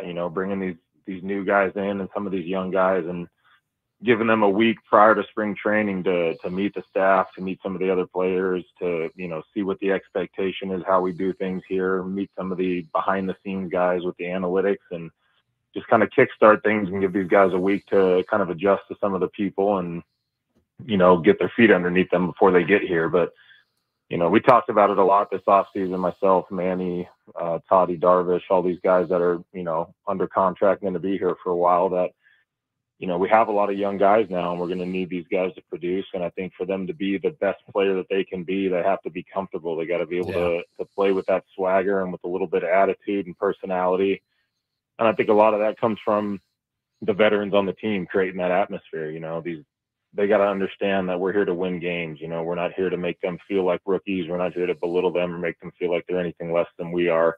We're here to win. So having said that, there is a pecking order, and there are some unwritten rules that you try to follow, and it's really just respect. Respect the guys around you, respect the guys that have more time than you in the game, but be yourself. Play the game the way that you play it. Play with some passion, with some fire, and if your mind's in the right place with everything you do, everyone in that clubhouse is going to have your back. So just bringing them in and trying to get them to understand that, hey, we're not here to embarrass you guys or belittle you or make you feel like a rookie. We want you to be impact players on this team, and we need you to be at your best and play with some freedom out there. How many people have come up to you and guys on this team and said, man, you guys are really up against it? I mean, look what the Dodgers did this offseason, and I mean, they're going to be impossible to beat and all of this stuff. And in your heart that it doesn't come down to that. It comes down to execution and what did he say? Elite adjusting. Thank you. Being an elite adjuster. Right. Yes, I'm going to put that in my bank of bookmark that one. Bookmark that one. But those are the things that are going to decide this season. And if you can perform, this Padre team performs the way it can, I don't see why you can't keep up with the Dodgers. I know you guys aren't going into the season thinking anything but that. Yeah, I mean, we've been on that side. We were that team last year where everyone looked at our team on paper and saw who we were and what was expected of us, and that's not always the best thing for you. Sometimes to have a little chip on your shoulder and to be counted out a little bit adds a little fuel to the fire. So, like you said, this team is capable of beating any team in the big leagues, when we play the way that we expect to play. So it's about finding out the way to pull that out of us every night, finding ways to create that energy and to kickstart things in the beginning of the year better than we did last year. And I think a lot of that starts in spring training with, some of these meetings and talking about, what we expect of ourselves and how we're going to run things on a daily basis to ultimately get to the end goal. But all that stuff starts now. So, just building that foundation in spring is super important. Joe, I got one that's not as serious as all these other questions has been. Typically for position players, about 3.5 weeks in, you're like, all right, I'm ready for this to go. Now, pitchers is different, especially because you're building up. But is there any part of you that is, by the time you get to spring, is like, let's just get to the real stuff, please? Oh yeah, very soon actually, sooner than later in spring. For starters, it's usually once you're into that 4 or 5 inning range where you start feeling like, okay, I'm built up now, I'm ready to go.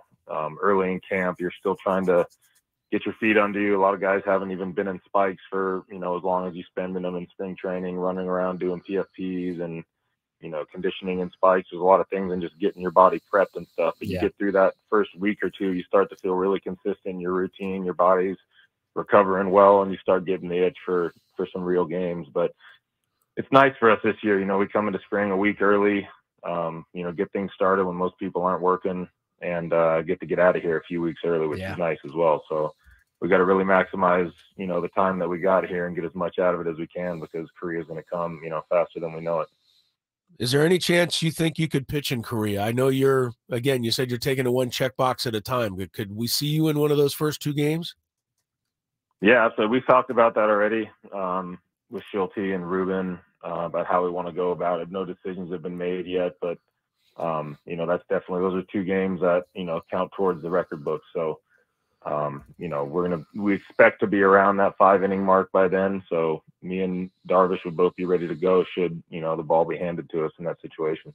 Say less. I think that's the answer that everybody wanted to hear anyway. Joe, we appreciate you coming off, man, on a day off. Schulte gave you guys the day off. We appreciate you coming on, spending some time with us, man. Appreciate you. Absolutely, guys. Always enjoy it. It's real easy, Joe. You go to YouTube, you search 97.3 The Fan, and even I can do it. So if I can pull it off, you should be able to watch the show and, stay in touch. I'm sure I'll figure it out. All right, Joe. Take care, brother. Thanks, Joe. No, Joe. One of the highlights we had last year on the program, Skraby and I had him on one day, Tony, I think after you had gone. Yes. And remember, it was a midseason game, and there was some question as to who was going to pitch that day for the Padres, maybe the day before the All-Star break or something. And Joe announced it was going into the All-Star break. That's right, yes. And he announced on our show that that's right. I will take the ball. And Chris and I we were so excited. We were so excited that we got the breaking news. Well, we have more breaking news there. I mean, he said that he and Darvish are, in line to make those starts against the Dodgers in Korea. Hopefully that will turn out to be the case. He said nothing's official yet, but they have had talks. Certainly makes sense that those 2 guys are healthy. They would get those 2 starts against LA once you guys get to Korea. Is he officially, you think, the number 1 in the rotation? Because I was looking at MLB Network last night, and they predicted the rotation. His name was at the top, and then it was you. I wouldn't be surprised. I bet that's kind of why it's not going to be announced now. Right? You're going to build everybody up. Then you'll start to see the jockeying if they start lining guys up so that it matches up with Korea. That's how it usually works. All right. Darvish seems like a number 1 guy, though. Not that Joe doesn't, but Darvish has always been number 1 wherever he's been. But does it really matter? No. I mean, it does for the guys. I mean, they like to know. They can sit here and tell us that I don't care if I go. But I mean, if you got a chance, I know Musgrove wants to make the first start. For sure. He got to make it at home last year. I'm sure he's going to want to do it. All right, 5 seconds.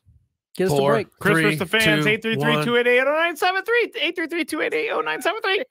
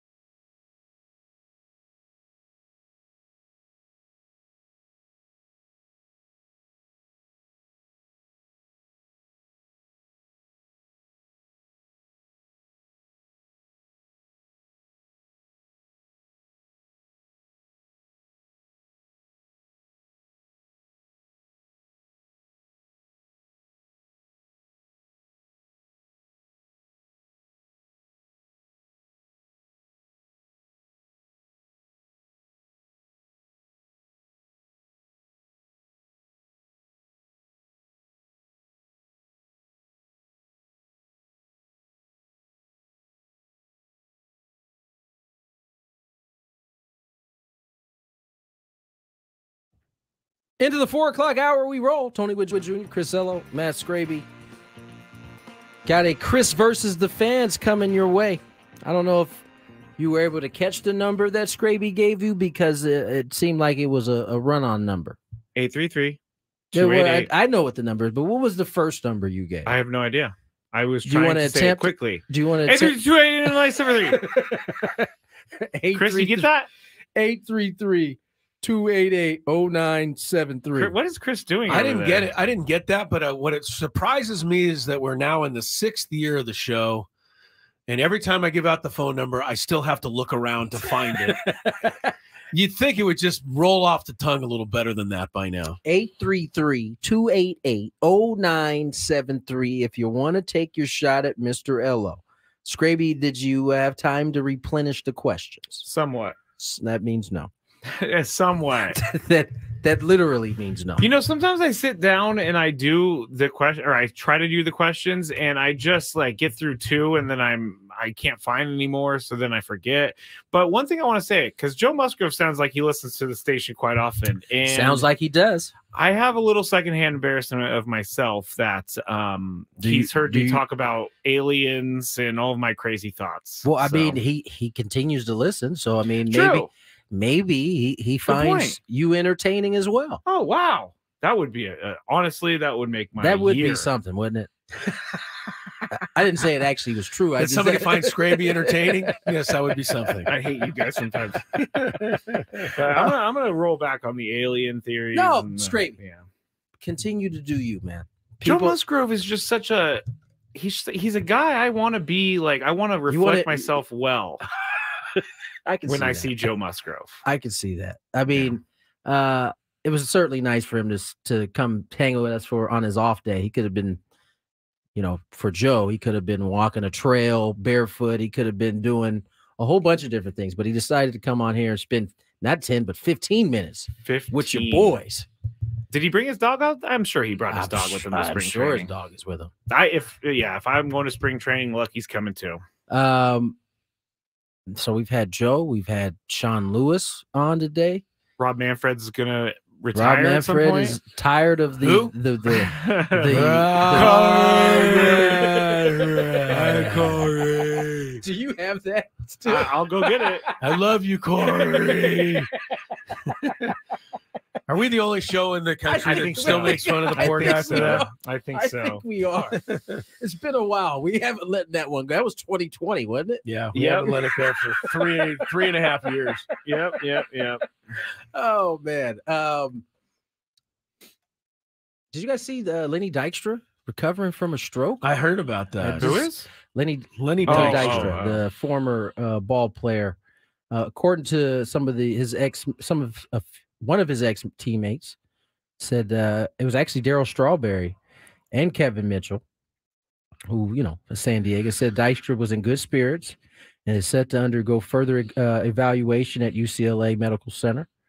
But it is said that he had a stroke and was hospitalized, will be hospitalized into next week. So I thought Darryl Strawberry had some very nice things to say. I mean, Dykstra's gone through a lot in his life. He's been his name has been run through the gambit. I mean, he spent 6.5 months in jail for a lot of the things that he was involved in. And Strawberry said, "You know what? I love this guy. I'm going to support him. He's always been my teammate. And it's easy to sit there and throw stones, but we've all made mistakes. And that's what should be said at a time like this." And Darryl Strawberry struck the right note. And nothing like having some good friends that have your back no matter what. Kevin Mitchell told the Post he's laying down, but he's being Lenny. We get to an age, and we're getting to an age now where we've got to take care of ourselves. And I told him he has to take more care of himself. You can't let stress bother you. You've been through a lot. I love him with all my heart. I got a chance to see Lenny. I wouldn't say meet him because I had met him when I was younger, but I played with his son, Cutter Dykstra, my very last season. And I remember him coming in to visit, and he'd been through a lot. I mean, I didn't recognize him at the time because he just looked so much different than he did as a ball player, considering all of the things he went through. But hopefully sending him well wishes and I do. I was always a Lenny Dykstra fan watching him play. Haven't been a fan of all the decisions he's made since he's played. But doesn't mean that I, not going to root for the guy right now to make a comeback. Yeah, to your point, Strawberry said he's a special friend. I will never turn my back on him and say negative things. So I think he's certainly got some good ones there to kind of help him get through this. All right, let's play some Chris versus the Fans. If you had one shot, one opportunity to take down the human almanac himself, howdy do. Now is your time. Listen to me, this guy is dangerous. Now is your opportunity to win a prize. Well, I hope you know what you're in for. Chris versus the Fans starts now on 97.3 The Fan. All right. I think we had a pretty good player yesterday. I can't remember how many players we were in yesterday, but three. I still had some good amount of questions left, so that's always a good sign. Are we going to be doing coaches' middle names for 100 again today, Alex? I mean, that really was crazy. I mean, be honest. I gave you credit earlier this week for some good questions, but I'm not going to give you credit for what is Mike Schilt's middle name. I was thinking it when I asked him. Seriously. I was like, I mean, nobody knows anybody's middle name. I think that it's a fair question to ask the San Diego Padres manager's middle name. It's not a fair question. Come on. It's fair for the listener. Let's just say whoever got it won. Let's just say Skraby is going to be in trouble should we get to the third round more than once. I'm going to replenish this weekend, but it has been a crazy week. It has. There's no judgment being it sounds like there's some judgment. It sounds like you're telling everybody I didn't do my job. And I'm just saying we might have to go to the tiebreaker a little earlier than normal. That's all I'm saying, man. That's all I'm saying. Let's get to our first contestant. Lance. Wait, we haven't read the prize or the rules. If he needs any more third questions, if he needs any more third question, you can just start going down the roster. What's Manny Machado's middle name? What's Fernando Tatis's middle name? I think I know Manny's middle name. You don't. Have we even played the song yet? Yes, we played the song, but the rules are you have to make it through 3 questions. Each question will get more difficult. If you get the question right, you move on.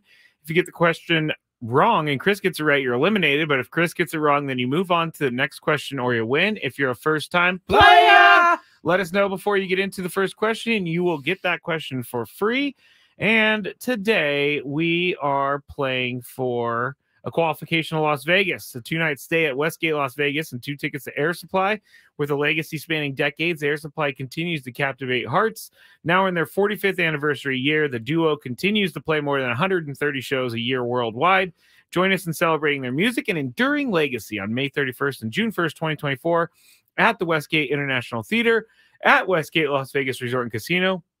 Sorry, I needed to swallow. Yeah, go ahead. Do your thing. Get tickets now at Ticketmaster.com. The Westgate Las Vegas Resort and Casino features newly designed premier rooms, part of their $70 million room renovations, home of legendary Vegas fun. You guys remember when I made my Air Supply joke yesterday?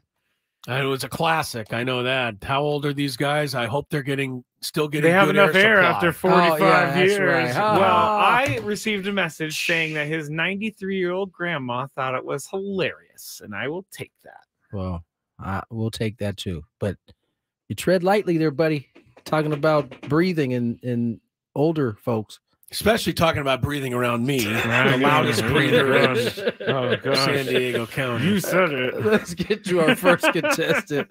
Lance, welcome to the show. Did he just say he was the loudest breather in San Diego County? You can't help it. He did. He definitely did. Lance, welcome to the show. Happy Thursday. Oh, wait. Which one's Lance? You tell me. Okay, hi, Lance. Hi there. How you doing? We're doing pretty well, good. man. How about yourself? Doing awesome. All right, here we go. First question.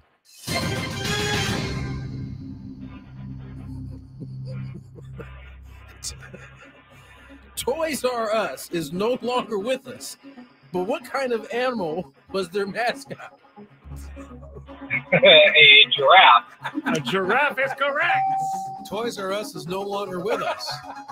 Yes, no longer with us. See, even Lance got a chuckle out of that question. Last time I saw my nieces, I had a big old long talk about Toys R Us, and they did not understand. They will never understand it. My kids, I think maybe my oldest daughter caught a little bit of Toys R Us. There was something to be said about going into a store that just had nothing but stuff you toys. liked. Yeah. Yeah, it was great. I would always get like a pack of football cards or baseball cards, but they were like, wait, so you had to go to a store to get someone's birthday present? They can't even fathom it. Like, it's crazy. The only reason why I wanted to go to New York for the longest period of time was to go to FAO Schwartz. You could have gone to San Francisco. Well, I didn't know that at the time when I was younger. But FAO Schwartz was amazing. Beautiful. In Home Alone 2, that toy store, I would have loved to be locked in there. Every kid would have wanted to be in there. Yeah. All right, here we go. Second Chris question. is like, what? I saw the movie. You saw Home Alone 2? No, I saw Home Alone 1. I'm not big on 2s. Lost it. Okay. Here we go. What St. Louis Cardinals manager has coached the most games in franchise history? LaRussa? Nice work. Job. Skraby's nightmare. Here we go. Question number 3. I didn't realize there was only one left. Didn't realize that. What team did RG3 lose to in the wild card round when he injured his knee? Let's go with the Packers. Stay there. Chris Ella for the steal. I remember this game. Oh, my goodness. Yeah, Washington had a 14-0 lead, but the Seattle Seahawks came back, I believe. Sorry, Lance. Sorry about good that, try. Lance. Good try. Sorry, Lance. Sorry. We'll go to the next contestant, Javier. Javier. Question number 3. Hold on, Javier. You're next. As soon as Skraby finishes writing question number 3. Okay, there we go. Javier, welcome to the show. Thank you. You're welcome. Here we go. First question. What year did they, I don't know who that is, start construction on Petco Park? The construction workers. What year? What year did they start it? 1999. 99. Stay there now. Man. Hello for the steal. No, it passed in 1998. It did. I don't know that they started construction that quickly. I would have guessed 1999. Oh, I'm going to run out of time. He's going to buzz me. Just give it to Javier. I'll say 98 if you'll accept that. Oh, wait. Sorry. No, that was an acceptance buzzer of his answer. Oh, okay. Not his actual. The actual answer gets a. Javier is still there. 2000? 2000. Oh, well, it took a year. Typical San Diego. I should have known. It ran into some red tape there. Right. I think it didn't open for like 4 years. 2000. It took a long time. 4? No. 2003 or 4. Oh, it was. I think You're it was right. 4. It was 4. So it took 6 years after the vote. And we cost ourselves millions and billions of dollars trying to fight against it. We're what a wonderful spot we have here. Question number 2. Steve Spagnuolo was defensive coordinator for what team to start his coordinating career? That's tough. The Giants. It wasn't that tough. Nice work, Javier. I would have, if I were him, I would have said Eagles because I swear they said he was a coach with Andy Reid before he was anything. So. Skraby, I have to be honest. We've asked the new question in about 100 different ways. Okay. All right. Oh, here we go. Here we go. He's just making this up on the fly. On the fly. Oh boy, Javier, this could be very good news for you, or it could be very bad news. Who knows? Here we go. What is Steve Spagnuolo's middle name? Well, I'll tell you. I don't even know that. I don't even know if I'm about to say this right. Here we go. Who caught the famous pass, the squeeze between the cheese? Yes. Squeeze between the cheese? Yep. I swear Skraby just made this up. Nope. He did. No clue. No clue, says Javier. Stay there, Javier. Unfortunately for you, Javier, I've hung around this guy far too long. Oh, no. Cheese has to be the Packers, and the guy who caught the pass is Terrell Owens, I'm guessing. Sorry, Scrab. Sorry, hold on. Javier. I got another one. We'll go to our next contestant, Scott. Welcome to the show. Happy Thursday. Scott is right there. Hey, guys, that was a really good interview with Musgrove. Oh, He's an impressive dude. Very nice. He is an impressive dude. He always is. Here we always go. Good to us. First question. Who is our Padres MLB.com reporter? AJ Caswell? Yes, indeed. Nice work, Scott. AJ. On to question number 2. The nickname of the Savannah baseball team is what? The Bananas. Wow. Light work for Scott here. Here Okay, we go. give me a second. Oh, give me a yeah, second. Gotta be making Scott sweat over there. Cruising through 2 questions. Sorry, Scott. We're waiting on question number 3 here. Okay. Can you imagine on Jeopardy? And it's time for Final Jeopardy, but you have to hang on just a second there, contestants. You know, the Jeopardy question makers, that's their only job. All right, Scott.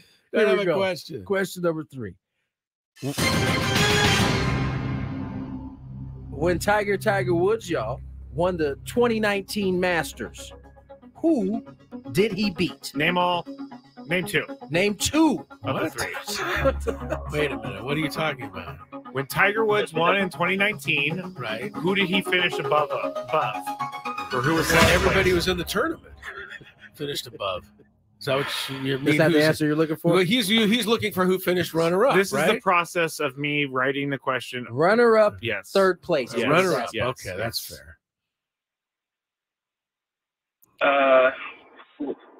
Speaking of Jeopardy, can I call Ken Jennings for the for help? No kidding, man. Not a bad idea. So you just have to name 2 because this is pretty tough. I don't know. Try Hideki Matsuyama. Hideki Matsuyama? He did win a Masters, but it was not that year. Hello?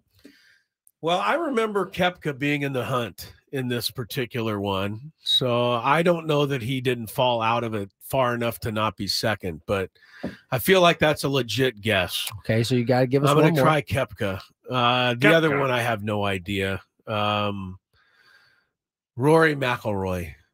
I don't know. Unfortunately, he hates the Masters. Oh, well, I don't know. Does that mean he doesn't play, or that means he hates it because he's not good there? Well, in 2010, he was like leading by like maybe 8 shots, and he duck hooked it into the cabins and ended up losing. The good old duck hook. Scott, tell Scott whether he won or not. Oh, He's sorry, on pins Scott. and needles Scott, over there. You won, my man. Hey, stay right there, right, Scott. Hang on the line. Dustin Johnson finished 2nd, and yes, your boy Brooks Koepka. Oh, Koepka was finished correct. 3rd. I got No. Those guys all finished 2nd. That's why I was saying. Oh, they all finished 2nd. Yeah, Dustin Johnson, Brooks Koepka, and Xander Schauffele. Oh, so I needed Johnson or Schauffele. Correct. One of the two. All right, well, I got one. Well, yes, you did. Good thing you didn't, because Scott wins now, and he is now Good for you, qualified Scott. for this Vegas trip. I promise I'll have more questions tomorrow. Way to go. That was a pretty good question for coming up with it on the fly. By the way, you know, we err on this show from time to time. Stuff like that happens. Skraby doesn't have enough questions. We forget where we're going. 100%. Skraby messes up, pushes the wrong button. Who got in your mentions? Skraby does another thing wrong. Skraby does it. So I was watching this the other night on I don't know, it was like Facebook Reels. You know, they just get a bunch of videos. They had a video it's once. addicting, by the way. It is, right. You start watching and you're on there for like 2 hours. There was a video the other night of Johnny Carson, the famous Johnny Carson show. And he comes out with his sidekick, Ed McMahon, and they come back from commercial, and Carson is dressed in his outfit where he was the amazing something. I can't remember his character's name, but what he used to do, he used to Karnak the Magnificent. Anyway, the bit was that he would hold an envelope up to his head and he would say, Tony Gwynn, like gave the answer. Then he'd open up the envelope and there'd be a really funny question that the answer would have been Tony Gwynn. Gotcha. So he comes out to do this segment, and Ed McMahon introduces him, and here he is, the Karnak, the Magnificent, and Johnny Carson sits down, and he's ready for the segment. Cameras are rolling. This is live television back in those days. The whole thing's going on. And Ed McMahon goes, we're ready for the first question. And, of course, Johnny Carson had a cheat sheet in front of him so that he knew what was in the envelope. He didn't actually come up with this. Right. He wasn't some Nostradamus. Right. So they give him the first envelope. He holds it up to his head. He looks down, and he doesn't have his cheat sheet. And Johnny Carson doesn't know what in the world to do. This is live television. And he's like, kind of finally whispers over to Ed McMahon, I don't have the answers.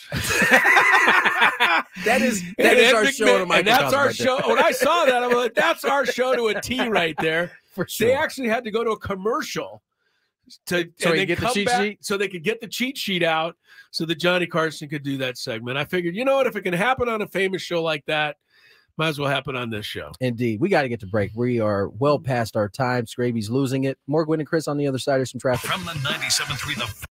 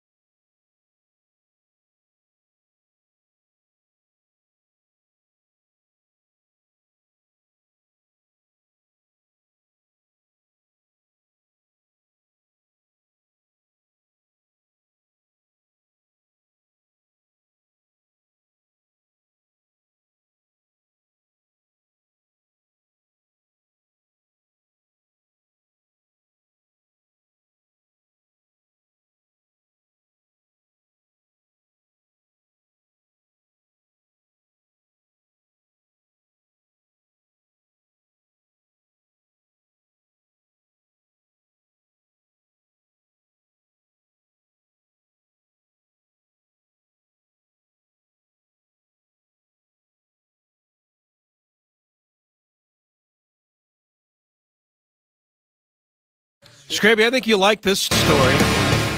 It's actually, it's pretty new. Cleveland Guardians made an announcement today. They bring back the Spiders? What the Guardians say? This is something that only I think Skraby would kind of appreciate. The Guardians are due to open the season this year, April 8th, against the Chicago White Sox at 5:10 p.m. However, at 5:10 p.m. on April the 8th, there will be a total solar eclipse. Whoa. An event that hasn't happened in Cleveland or in the Northeast Ohio area since 1806. Wow. It's been over 200 years since this has happened. Team says now it is going to begin the game at 4:10. Jeez. They're going to change the time. Actually, I don't know. It's a very confusing story here. They changed the time of the game to account for the total solar eclipse. Are you aware of this total solar eclipse? This is the kind of stuff that normally interests you. Well, I'm not living in Northern Ohio, so I is it only going to be there? Well, I think the reason they probably haven't seen it is because of the angle they are in the earth and the way they seriously. I wanted him to try to explain the way you said. I'm not saying that you're wrong, but the way you said it just I am the son of a science teacher. Well, okay? here's your explanation. Cleveland is one of a few major cities in North America that is in the path of totality, which is a 100-mile track of the moon's shadow. And so I was right. The angle. It's the angle. Yeah, the angle to the angle. The officials have estimated that over 200,000 video visitors will come to Cleveland to witness this celestial show. You said it's a 100-mile track? 100-mile track of the moon's shadow, and Cleveland's really one of the main, major cities where it's going to happen. What was it called again? The Track of Totality? They're in the Path of Totality. That's my new band name. That's what I'm going to do. I'm going to leave. Hey, everybody, it's Path to Totality. Of Totality. That's actually where I'm going to leave you when I'm done with you in our blocking. Oh, you're going to leave me in a path of totality. That's right. All right. Washington Nationals general manager Mike Rizzo, he's a man after my heart, put a new sign up in the team's spring training bunch bullpen. of new signs. Yeah, but one of them it strikes a nice chord, Tony. It does. What's it say? It says, I don't care how hard you throw ball 4. It might say fast you throw ball 4. How fast you throw ball 4. That's right. And yeah, in other words, he's saying, I want command. That's right. Not throw velocity. Strikes. Throw strikes. I've always been a big throw strikes fan. It's funny because, Nationals had a nice ride where they were at the top of the food chain. Yeah. It's funny what happens and the things you have to now focus on when the talent starts to kind of drop a little bit. Yes, you can't afford you don't have the 100-mile-per-hour arms, or if you do, you rather teach them how to actually use it and throw strikes. I used to hate walks more than anything on earth. I mean, I hated giving a walk when I pitched. I hate watching them when I, watch baseball. But Blake Snell changed my whole opinion of the walk last year. That's because nobody walked more guys than him, and yet he was the best pitcher in baseball. That might be the fool's gold because he is a unicorn when it comes to that. That's the only guy that could get away with it. I very rarely got super frustrated on the field, but if we had a guy come in, and it typically only happened in the minor leagues, right? Middle of the sixth inning, he just can't throw a strike. And I know he's not trying to throw a strike. That's right, but not trying to throw balls. But please, you be an outfield get one just over. dog cussing him under your breath. Yeah, this is embarrassing. All right, we'll take a break. When we come back, Skraby takes us through today's Big Five. Hope you've been listening to the show today. It's been a good one. Sean Lewis from San Diego State, their football coach, Joe Musgrove from the Padres. That's what you've missed if you're just tuning in now. But 90 minutes of fun still ahead on Gwynn and Chris. Ben and Wood.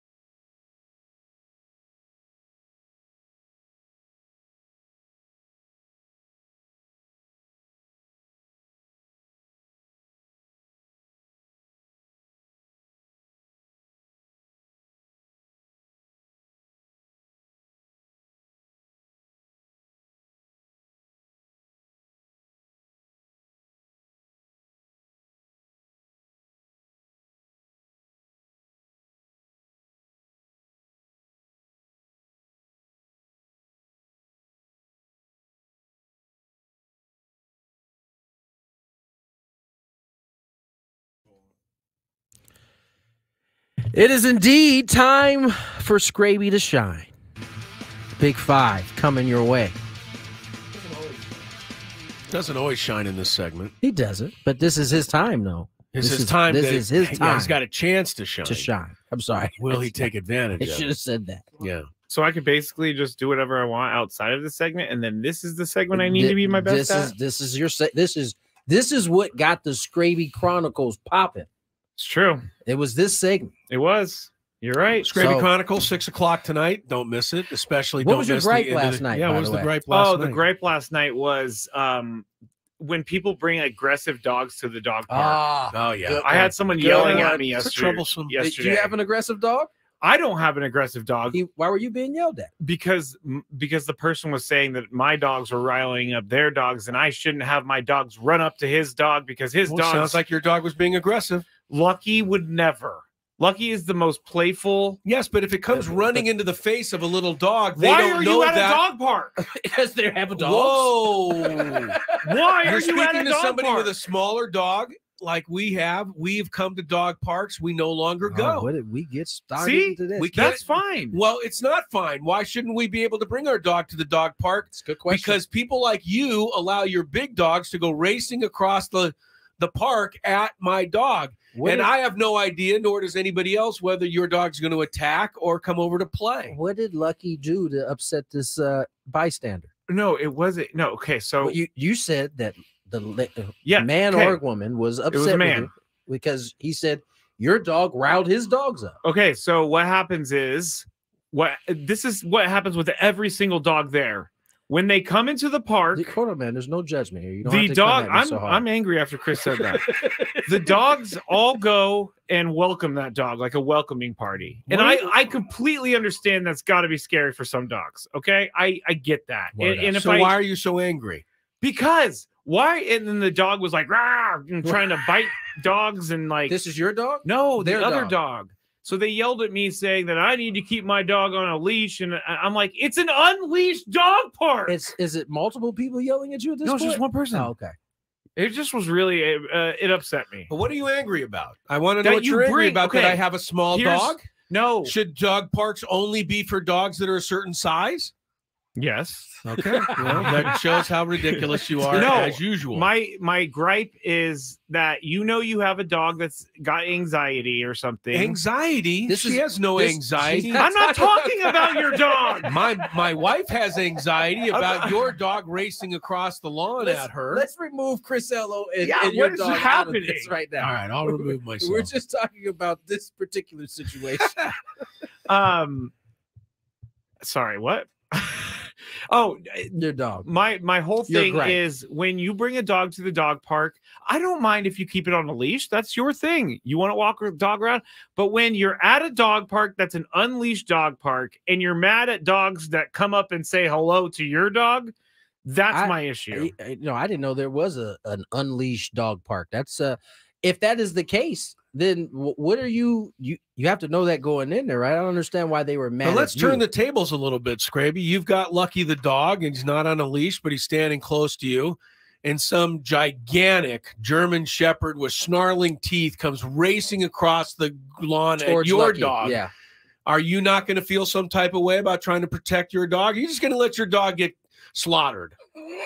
Well, Lucky would. Well, I mean, this is your whole point, is that my dog's big, your dog is little, so my dog should be able to do whatever it wants and dominate your dog. And my point is you're being totally unfair. My issue, because I would not bring, because, okay, here, I got it. Got it. And we're going to a carryover on the Big Five. Definitely going to a carryover. Okay, so there is a dog in the neighborhood that Lucky, for some reason, they don't get along.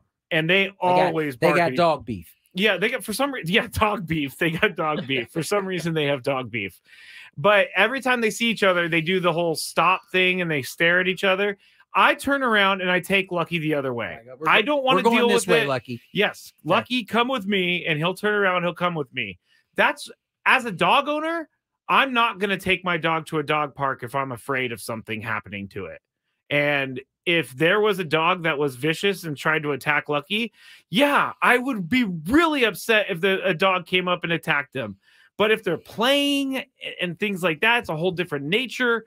But if you bring a dog that's aggressive and that likes to attack dogs to a dog park, I believe that is your fault. It might be your fault, but it's my dog that's going to pay the price, so I can't take that risk. That's why you don't bring your dog to a dog park. Thank you for answering the question. That doesn't seem quite fair to me. This was the gripe yesterday, huh? Yes. All right. I can't wait to see what the gripe is today. I don't have one yet. It might be Chris and his stupid small dog. That wasn't nice. You're right. I take it back. I love Kylie. She's not stupid. She's a great dog. You better hope Lori would listen. Yeah, I better hope. No, you're absolutely right. You're absolutely right. Let's get to traffic and then the Big Five carryover. From the 97.3 The Fan Traffic Center, here's Kelly Danick. Traffic is sponsored by Soapy Joe's. Got a crash and clearing stage on southbound 5 right around Claremont Drive. Also traveling on the northbound 5 right at the East 8 connector ramp. Collision involving a couple vehicles. Accident on the Friars Road off-ramp south 163. Traveling on northbound 15 right before Camino del Norte. We have reports of a stalled vehicle in the HOV lane up ahead at the 76 transition ramp. Collision involving a couple vehicles does not appear to be blocking lanes. Chief Bubble Officer Tony Gwynn Jr. offers some exciting news. Soapy Joe's newest location is now open on Cuyamaca Street in Santee. Come and join the Wash Club to get unlimited washes. Come drive in today at the all-new Soapy Joe's on Cuyamaca in Santee. Soapy Joe's is good, clean fun. I'm Kelly Danick with Gwynn and Chris, San Diego's #1 sports station, 97.3 The Fan. It's that time of the show when we check on the latest in sports. Only the most important topics and questions are brought to light. Stop what you're doing and listen. These news stories will astound and amaze you. The one, the only. Oh my God, who the hell cares? The Big Five starts now on 97.3 The Fan. All right, I'm going to officially apologize for saying Kylie was stupid. That was wrong of me. I would be very angry if Chris called Lucky stupid, so I am wrong for that. Skraby is no longer welcome in our home. I don't see a smiley face attached to this email. No blush, no. No blushy smiley face. No. Oh, no. Alyssa or Elisa, you can type and let me know how to pronounce your name, but it's they're saying no aggressive dogs and no scaredy cat dogs should be at the off-leash dog park. You got to know your pups, which I agree with. I think that's pretty accurate. That's pretty accurate. No extremes. Yeah. Got to be in the middle. You got to be a normal dog who just wants to go run around and play. So there we go. Number 5. With the rumors of Ha-Seong Kim on the trading block, there are also some rumors out there the Padres could potentially extend Ha-Seong Kim. Now, I don't know how far these rumors are going along with him, but, you know, they are being floated out there. He's got one more season on his contract, and we've talked about all of the different storylines, trade him. That's basically it.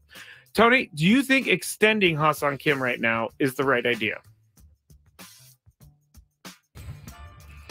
No, I don't. I think I also don't think trading him right now is the answer. I think Ha-Seong is coming off of his best season yet. But I think you still want to see a little bit more. It took him, 2 years to get to this point. Now, if he continues to ascend as we saw him do last year, yeah, you start to entertain an extension as you get into the season a little bit. But not right now. I think there's still some things you want to see to make sure. You already are extended with Bogarts, Toddy, Manny, Darv, Musgrove. Am I missing anybody? Cronenworth. Yep. So I just, make Xander? sure. Did you say Xander? I said Xander. Okay. Make sure you got this, that he is who he has presented himself to be over the last year and a half. It's kind of like, okay, you proved you got better. You proved you could be a good player. Now do it again, and then we'll pay. Because now we're talking extensions. We're talking seeing this into the future. Yeah. Right? Like we think you are going to help our team for the foreseeable future. Chris, what do you think about this? Do you think it would be the right time to extend him? No, I do not.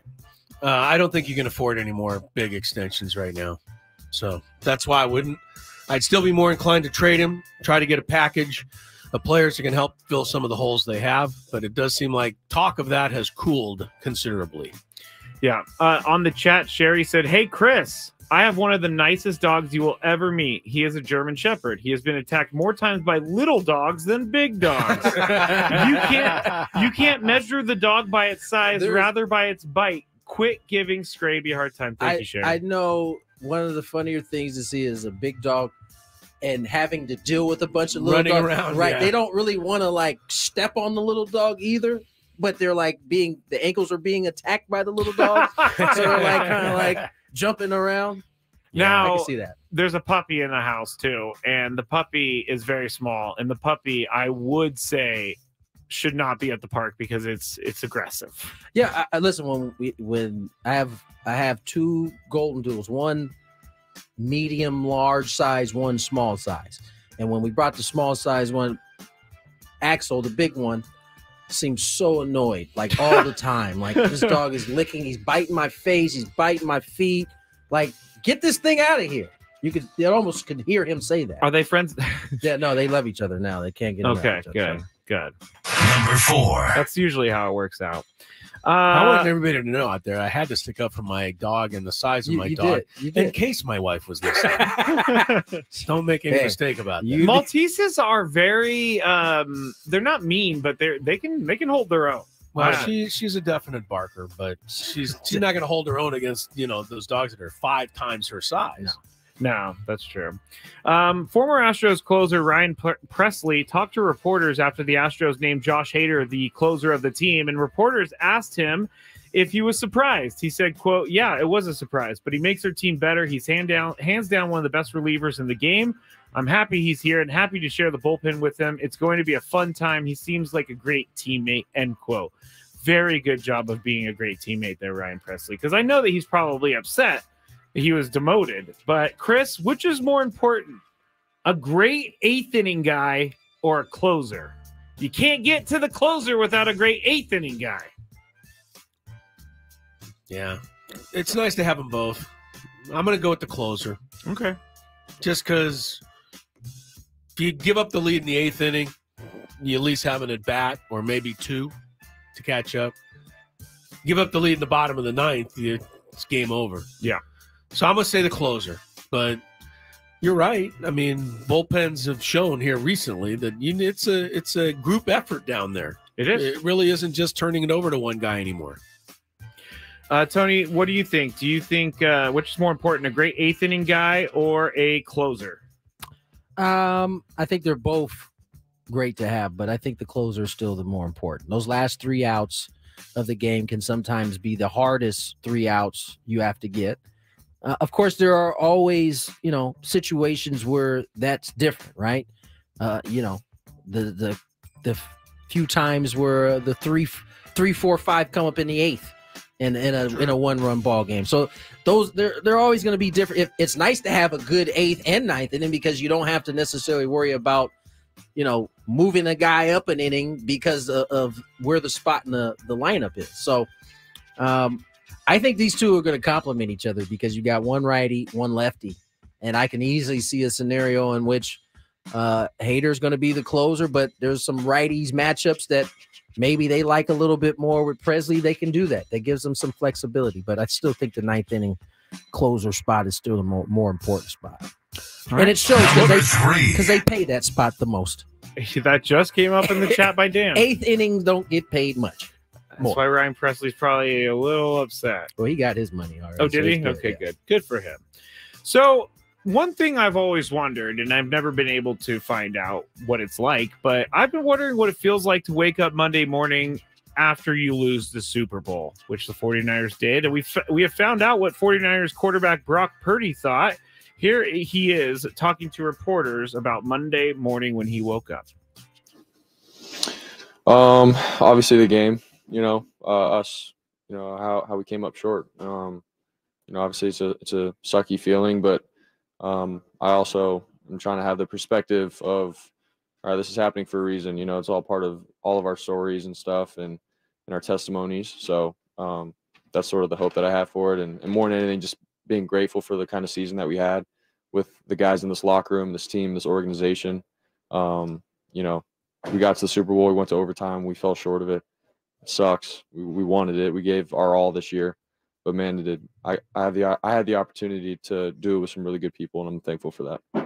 Man, how could you hate that guy? He is just wise beyond his years. I don't know anybody who does hate him. That Actually, was the most boring answer I've ever heard. I didn't say he was entertaining. I said that he's I don't know anybody. wise beyond his years. Anybody who hates Brock Purdy. Nobody. Everybody who says he's a game manager. That doesn't mean they hate him. All right, fine.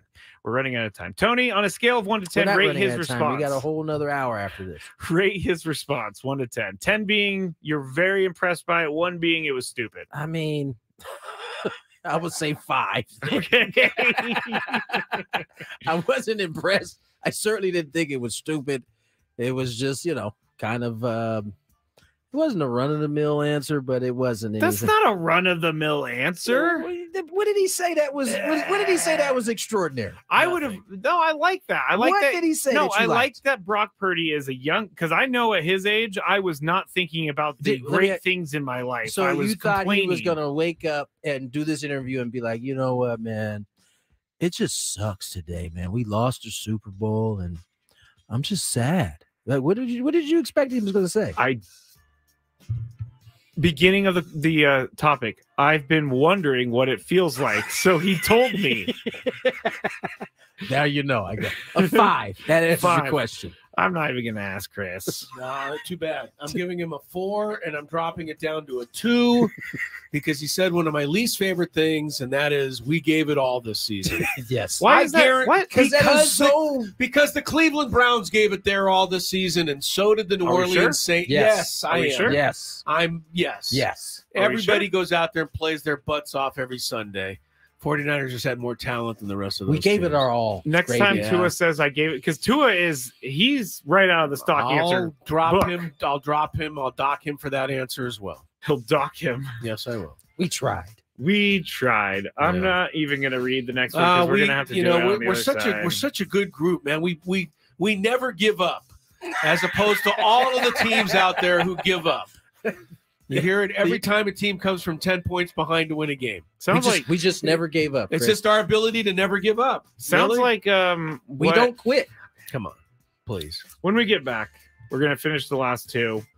Dustin Johnson is telling people, well, I want to ask you, I'll just ask you the question. Is the world golf ranking a sham for you right now? And also, Chris Mad Dog Russo is making news, and I want to get a little bit of your opinion on why he is making that news. So that's what we'll talk about when we get back, and I'm going to go and talk more about Chris's dog in the break, everybody.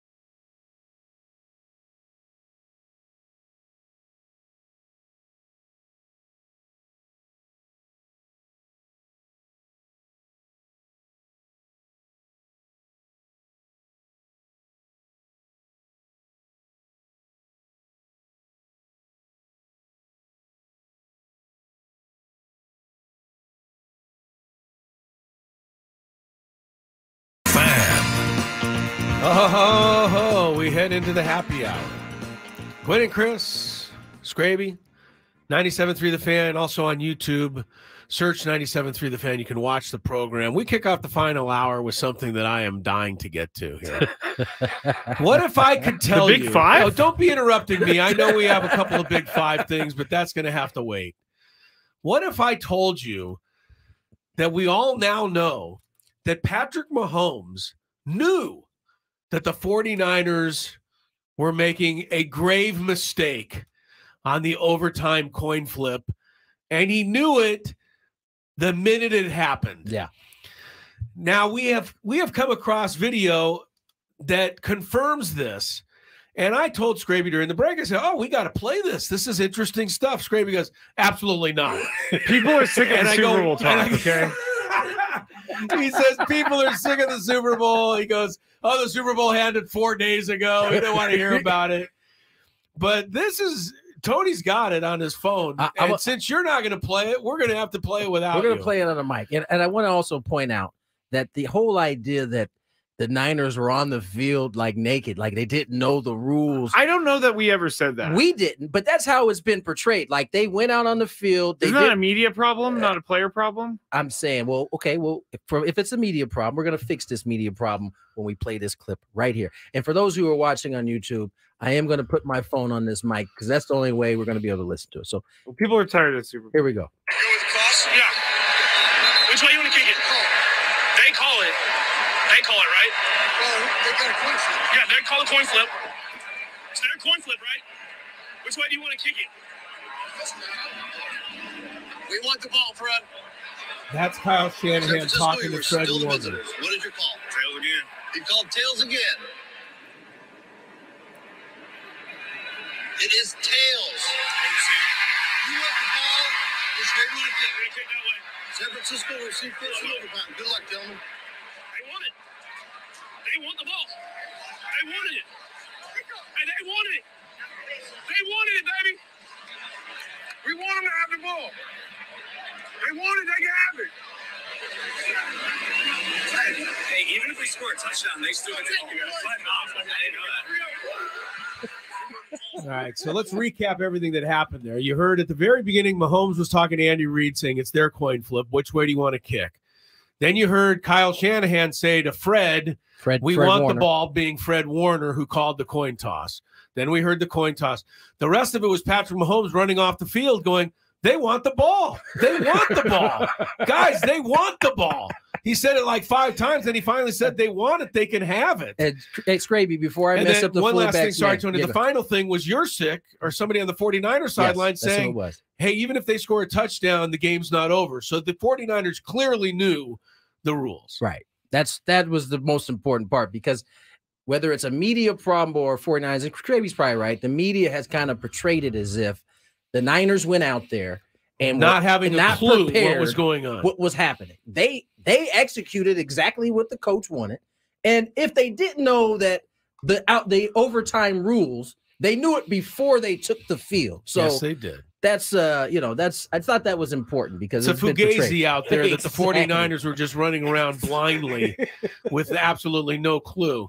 But I find it pretty interesting that Patrick Mahomes was, I don't know if I'm going to say savvy enough, because at the time that Kyle Shanahan took the ball, I personally thought that's what I would have done. Yep.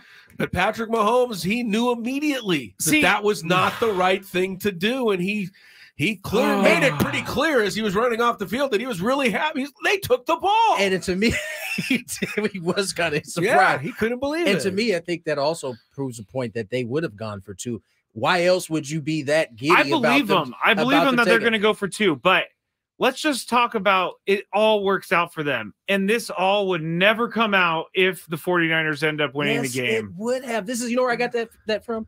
Inside the NFL? Exactly. So they are going to play that. No, yeah, of course they're going to play that. They're not going to be like, if the Chiefs lost, they're not going to play Patrick Mahomes being excited that they got the ball. You know what they would have played it. You know what they would have played? They would have looked different. Kyle Shanahan said, yeah, we want the ball. He looks like a genius if they end up winning that game. But they didn't. The whole thing with the Chiefs going for 2, number one, I think that would have been one of the most incredible things I've ever seen in sports. It would have been great theater. Number 2, like, it's great that they were going to go for 2, but we're all assuming they're going to convert the 2-point conversion, and it's not that after easy. watching them score the last play of the game. It's pretty easy to get to. I bet you they would cover the flats in the 2-point conversion. I bet you they would. The bottom line of all of this is the fact that we are on your side, Skraby, in terms of when Kyle Shanahan said he wanted the ball. My first thought was I agreed with him, but in the time since that happened. Not necessarily even the way the game played out, but just that in the time since that happened, the strategy, now that we've all thought it through, seems to indicate that that was the wrong decision. And I'm saying I was wrong too, because I thought he made the right decision. But tell me, so tell you're me why. getting defensive for no reason. No. Yes, but honestly, tell me why. Tell me why putting the entire season on a 2-point conversion is the right call. Because again, they could have lost the game, and then it's like, well, they should have taken the ball first. No, because the 2-point conversion is a 50-50 proposition. Tying the game and giving the third possession to the other team in a sudden death situation is much less than 50% that they're going to go down and kick a field goal. So that's why going for 2 makes sense as the second team. Right. No, I'm not arguing that. I'm not arguing what are you that. Arguing? Because they could still go for 2 if they got the ball first. Yeah, but all right, you can't push your mic away because you still got 2 more questions to ask. He just slammed the microphone. Sorry. That was not a mic drop statement. That was a mic By the way, push. everyone, they brought this back up. It was not me. I'm taking a lot of heat for how much I talk about the 49ers. And we're not even talking about the 49ers. We're just talking about the strategy. Football strategy right now. That's it. That's all. Let's get us back to the Big 5, man. Get back to the Big 5 now. Don't even get me started about what. Get us to your stage. I don't even know what I'm doing anymore. He's so rad. Number 2. All right. I don't even want to look at the chat right now. Someone said incredibly stupid they took the ball. It's incredibly stupid because they lost the game. Real quick, that sound was very good in your phone. So from now, on, just stop waiting around for Skraby. We're gonna play stuff off your phone. Skraby, get off the chat. No, Anthony has a great point. Are there sources or stats on if 2-point conversion is really 50-50? Yes, it is. The stats say it's about 50-50, maybe 49.8. That's not 50-50. 49.8 actually is 50. I'm actually going to go look this up because Chris had that number 2 readily available. You want another carryover of the Big 5? You guys did this. Let's go. Get off of it. Let's go. So the pairing of Stephen A. Smith and Chris Mad Dog Russo is pretty successful. In January, I don't think these 2 guys fight like we fight sometimes. They don't. Yeah. It's a lot more and good fun for them. Yeah, it's actually real for us. In January, First Take had its most watched month in the 16-year history of the show. Didn't know that show was on for 16 years, but they averaged 680,000 viewers. That was up 21% from last January.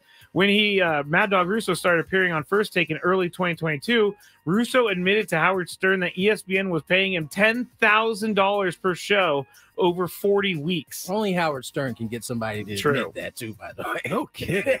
But everybody feels like Howard Stern is the one place to bare your soul. Yeah, he really Tell him whatever. So what ESPN did instead is they have extended Mad Dog Russo. They're not giving any details on this, but it's safe to assume he's going to be getting a raise. Chris, what has made Mad Dog relevant for so long? The same thing that makes you relevant. He says crazy stuff, and he says it with a bunch of energy.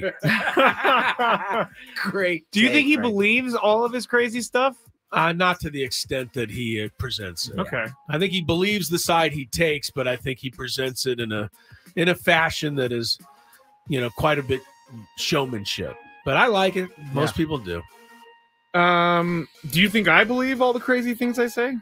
90% of it. But it's 90. Okay. 90%. 9 out of 10. Yes. Okay. Tony, what has made Mad Dog relevant for so long? I'm not sure, honestly. I didn't come into Mad Dog, if I'm being honest, until he was on High Heat baseball. And then the 30 for 30 came out there shortly after, and I learned that he has kind of been in this game doing well for a long period of time. And I wasn't sure how this pairing was going to work with him and Stephen A. But I think in some ways Stephen A has kind of lightened him up a little bit. He's a much more fun character than on First Take than he is on High Heat, where I just think of him yelling all the time. And don't get me wrong, he yells on First Take, but it's in a fun way that's different. Yeah, it's like a fun debate. Yeah, it's like a fun maniac sometimes. You know what I'm saying? Like he's like yelling, but he's got kind of a smirk on his face, which is different than High Heat. But in terms of his longevity, I mean, clearly he knows how to entertain. He knows how to push buttons, right? He does. But he doesn't come off like arrogant jerk. I was going to use a different word, but yeah. What were you going to use? Something like a know-it-all? Like an a-hole. Oh, wow. Okay, there it is. He doesn't come off like that. He comes off like he's got some fun to him, even though he's, older. Yes. All right. Whoops. Dustin Johnson is now with Liv, and he just got done beating Peter Uline and Taylor Gooch. Dustin Johnson. I know who Gooch is. I don't know who Peter Uline? Uline is. Yeah, he's been around. I don't even know if he's won a tournament, but he plays for Liv. Oh, okay. And so Dustin Johnson won the actual tournament at Liv Las Vegas. And even though he won, he actually fell to number 231 in the world golf rankings because Liv players aren't awarded ranking points. But Johnson isn't worried because he has his spot in the Masters. And he said to everyone, well, not to everyone, but he said that he's just focused on the Masters, and that's all he wants to do is win the Masters this year. So the field better watch out. Tony, is the world golf ranking a sham to you now? I don't know that it's a sham, but it can't necessarily be accurate, as much as I hate to say this. Yeah. Without the likes of a Dustin Johnson. Eventually, John Rahm is going to start trickling his way out. Yeah. You can't tell me he's not one of the best golfers in the world. No, he is. So, I mean, I guess to answer your question, it kind of has to be a sham. I get why they're doing it. Liv is not sanctioned in terms of these points that they hand out. But, the question in itself, is it a sham? Right now, you have to say, yeah. Chris, what do you think? World golf rankings don't mean a thing to me or to anybody else other than maybe Scotty Scheffler because he's at the top of those rankings. Anything that has Ludwig Aberg rated ahead of Dustin Johnson and Brooks Koepka. I mean, who's Ludwig Aberg? I don't know. He's the 11th ranked golfer in the world. Scrape? I don't know if you knew that, Skraby. Ludwig van Beethoven's long-lost nephew. Yeah. That's who it is. And my point is no, none of us care about these rankings. We care about, the names of the people we're familiar with. And, as long as the Liv and the PGA, all those guys are split up, golf's going to have an issue that needs to be fixed. That is true. All right. That's it for the Big Five. All right. That Big Five. I'm really excited that we found out how your phone works so well on the because I get tired of asking Skraby to look up stuff and record stuff, and he gets mad. He doesn't want to do it. You know what? Now we just can bypass Skraby altogether. It's fantastic. Skraby hates when I send him like Instagram stuff. Instagram's the worst platform to play audio from. It's hard to get the audio. So now he can just say, no, you know what? Just keep that on your phone. No, we can't do that. It has to go through the board. I was taking a stand against you playing that because I saw it earlier and I'm so tired of everybody saying the Chiefs are genius. And I know I look like a hater. You don't look like a hater. You are being a hater right now. Chris, Mike says on the chat, Poinsettia Dog Park in Carlsbad has both a large dog and separate small dog area. I think you should come up, and Lucky and Kylie would go to the park together. It does. I go to that park quite often. That's the nice. one in Carlsbad? Yes. Could move Carlsbad a little closer to where I live. That'd be helpful. I was just thinking, Tony doesn't live anywhere near Carlsbad. Sure don't. Yeah, okay, well, it must be a great dog park. That's nice to know, though, because we've not taken our dog to a dog park for 10 years because of that issue. And now maybe we can take her to one. Let me ask you this question. Is Kylie, is she friendly with the other dogs? Does she play with the other dogs, or does she kind of keep to herself? She pays them no attention. Okay. Well, then maybe she doesn't miss it. I have a confession to make. My oldest dog, Axel, we don't take him to the dog. He's not a dog type of person. He's a dog human type of person. Like, he is much more predictable with humans in a way than he is with other dogs. So when other dogs get around, he is like turns into an actual guard dog. You know, I have a really good dog human relationship, but I have a terrible human relationship. Yes, you do. So. You don't like humans very much. No, that's why me and Lucky and I just hang out. Lucky. By the way, Caitlin Clark has not only already broken the record for most points in a career, she's put in 18 points in the first quarter. Oh wow! Tonight. Okay, so her over under that 36 that over under nice right now, quaking right now. Now she's up to 21, still in the first quarter. Wow, we got to get that game on. She might go for 100 tonight. Crazy. She's dropping from the logo apparently. Apparently again, yeah. All right, we got a break. Coming on back, we got our interview of the day. We got more Gwynn and Chris. Stick around. The happy hour continues. From the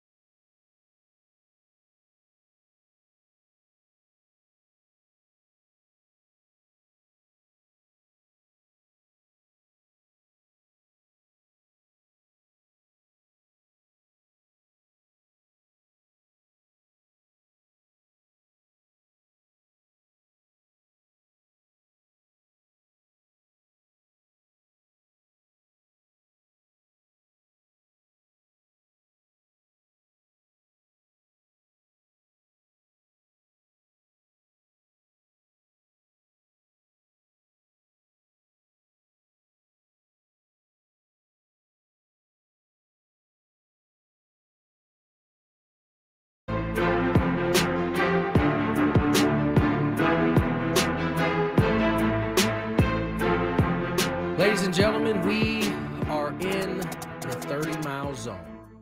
5:23 on the clock. What happened? You guys are laughing. Because we were just talking about while you're out of the room, and we felt like there wasn't enough time to do it with our replay. And you sat down before I could say anything. Dang it. I have a few stories we could talk about for sure. We only got like 6 minutes to kill. All right, let's do it. I'm not going to play the open because I don't have it ready, but... Oh, okay. Fine. I will play the open.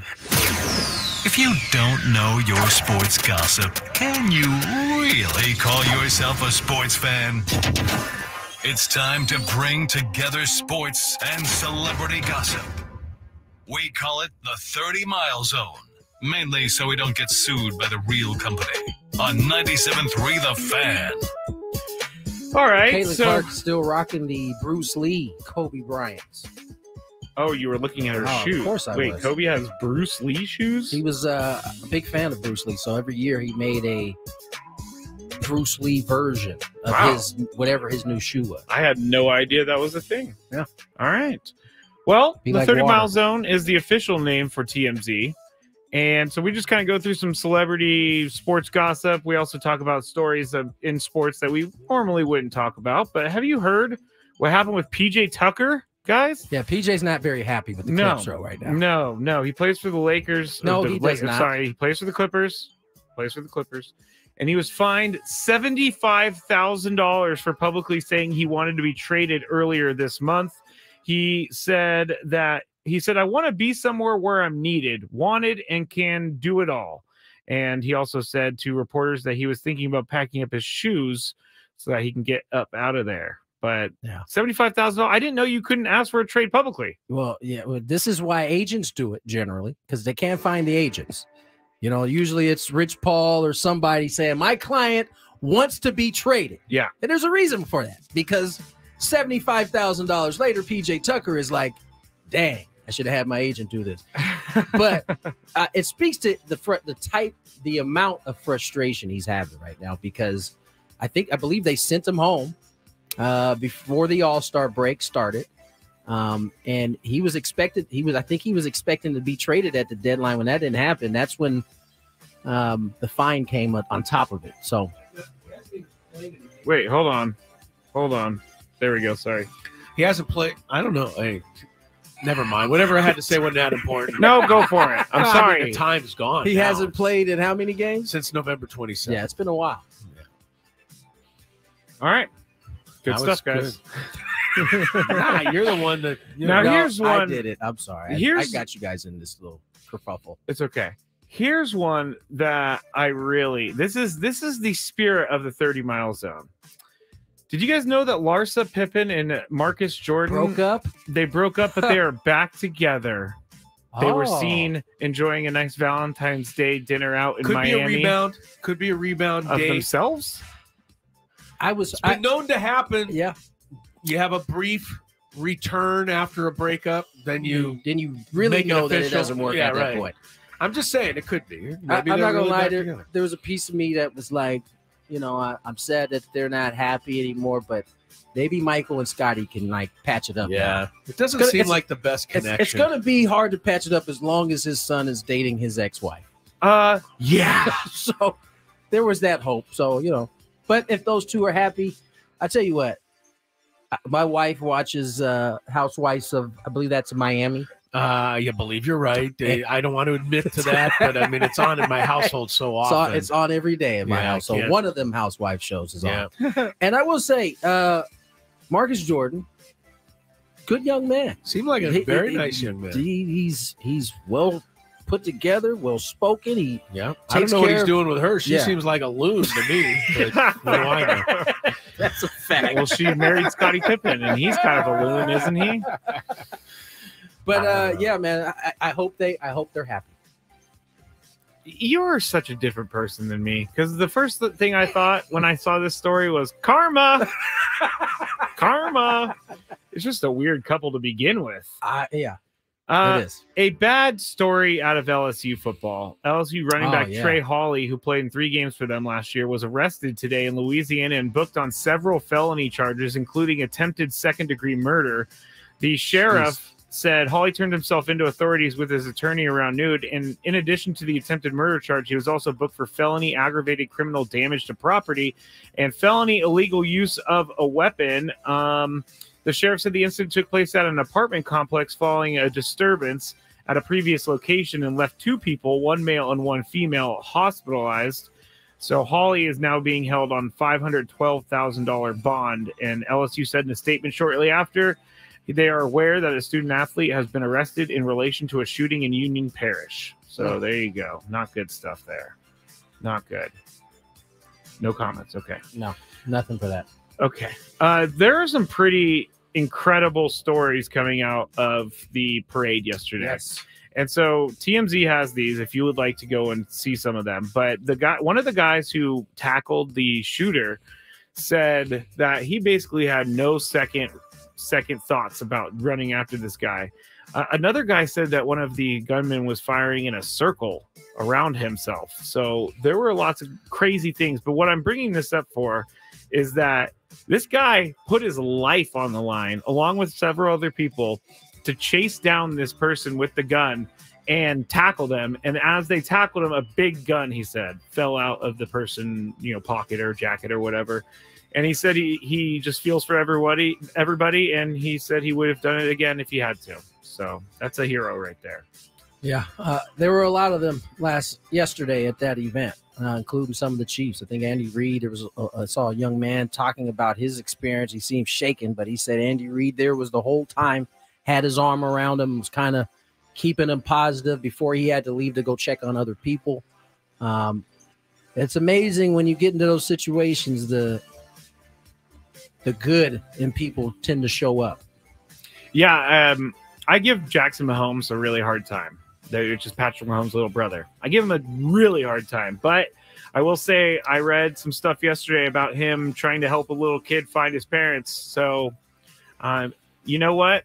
You're a good person if you're going to help a little kid find their parents in the midst of all of that. So I will say the good, but I will also say the bad. Did DJ Khaled play himself this week? Yes, he did, because he got pulled over in a golf cart. Driving a little golf cart. You live in Florida, man. That's a Miami. That's a Miami staple. That's what I thought. You got to drive around in your golf cart. Do you think he told the police, "Hey, congratulations, you played yourself"? Yeah. He should. This is DJ Khaled. They would have let him go if he would have said DJ Khaled, we're the best. Isn't that what he says every single time? We're the best. Yeah. All right. That's it for a very abridged version. Whatever happened to you? Didn't you get a golf cart once as a gift? Oh, when I was a kid. What did you do with it? We drove them bad boys until the wheels fell off. Basically, I credit my pops and those golf carts for my driving skills getting to a peak early. Like I was comfortable behind the wheel because of those golf carts. I did not realize you were going to go in that direction, you were like the kid from Blank Check. Remember that kid who?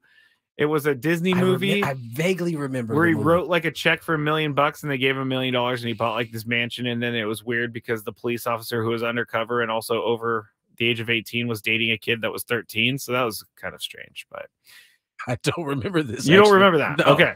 All right. Let's get to break. There you go. When we return, you'll get to hear Sean Lewis, San Diego State's football coach, joined us earlier. Get ready to run through something and knock somebody down. Be ready to want to pancake someone in your household when it's all said. That's right. More Gwynn and Chris on the way.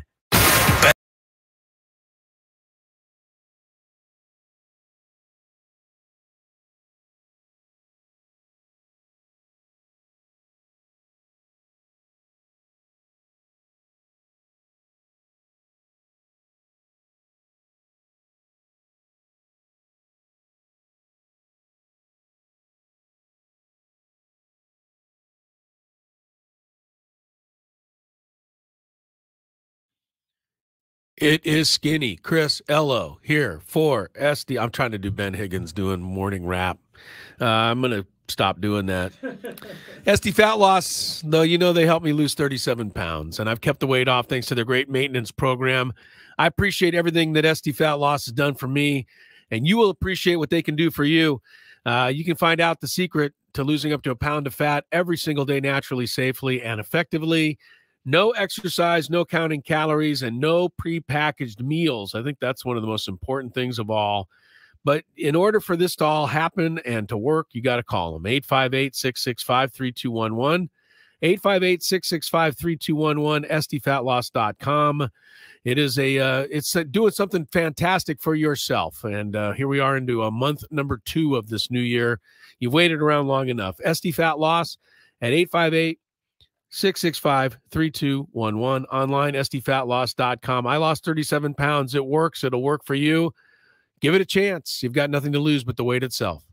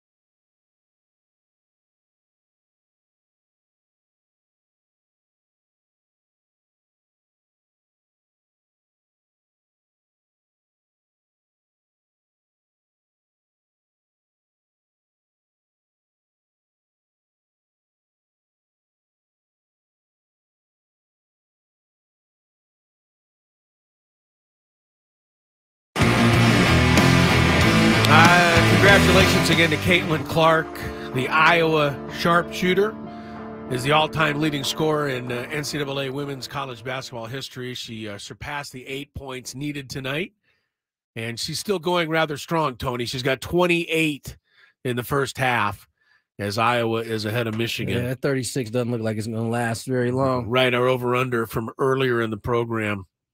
26. She's got 8 assists, too, just for good shape.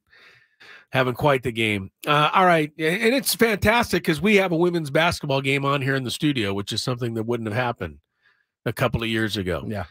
So she's really helping the sport blossom, and that's good news for everybody. Other news today before we get to our interview of the day, pretty quiet, really. In fact, that's it. I can't think of anything else that happened. I'm trying to come up with something. Did you? Was there really? Rob Manfred will retire. That's going to perk up your ears until I tell you that he's not retiring until 2029. So you got to wait 5 more years. It'll be a while. Yeah. You gonna put your name in the hat, Tony, for commish? Absolutely not. Why? Why would I want that job?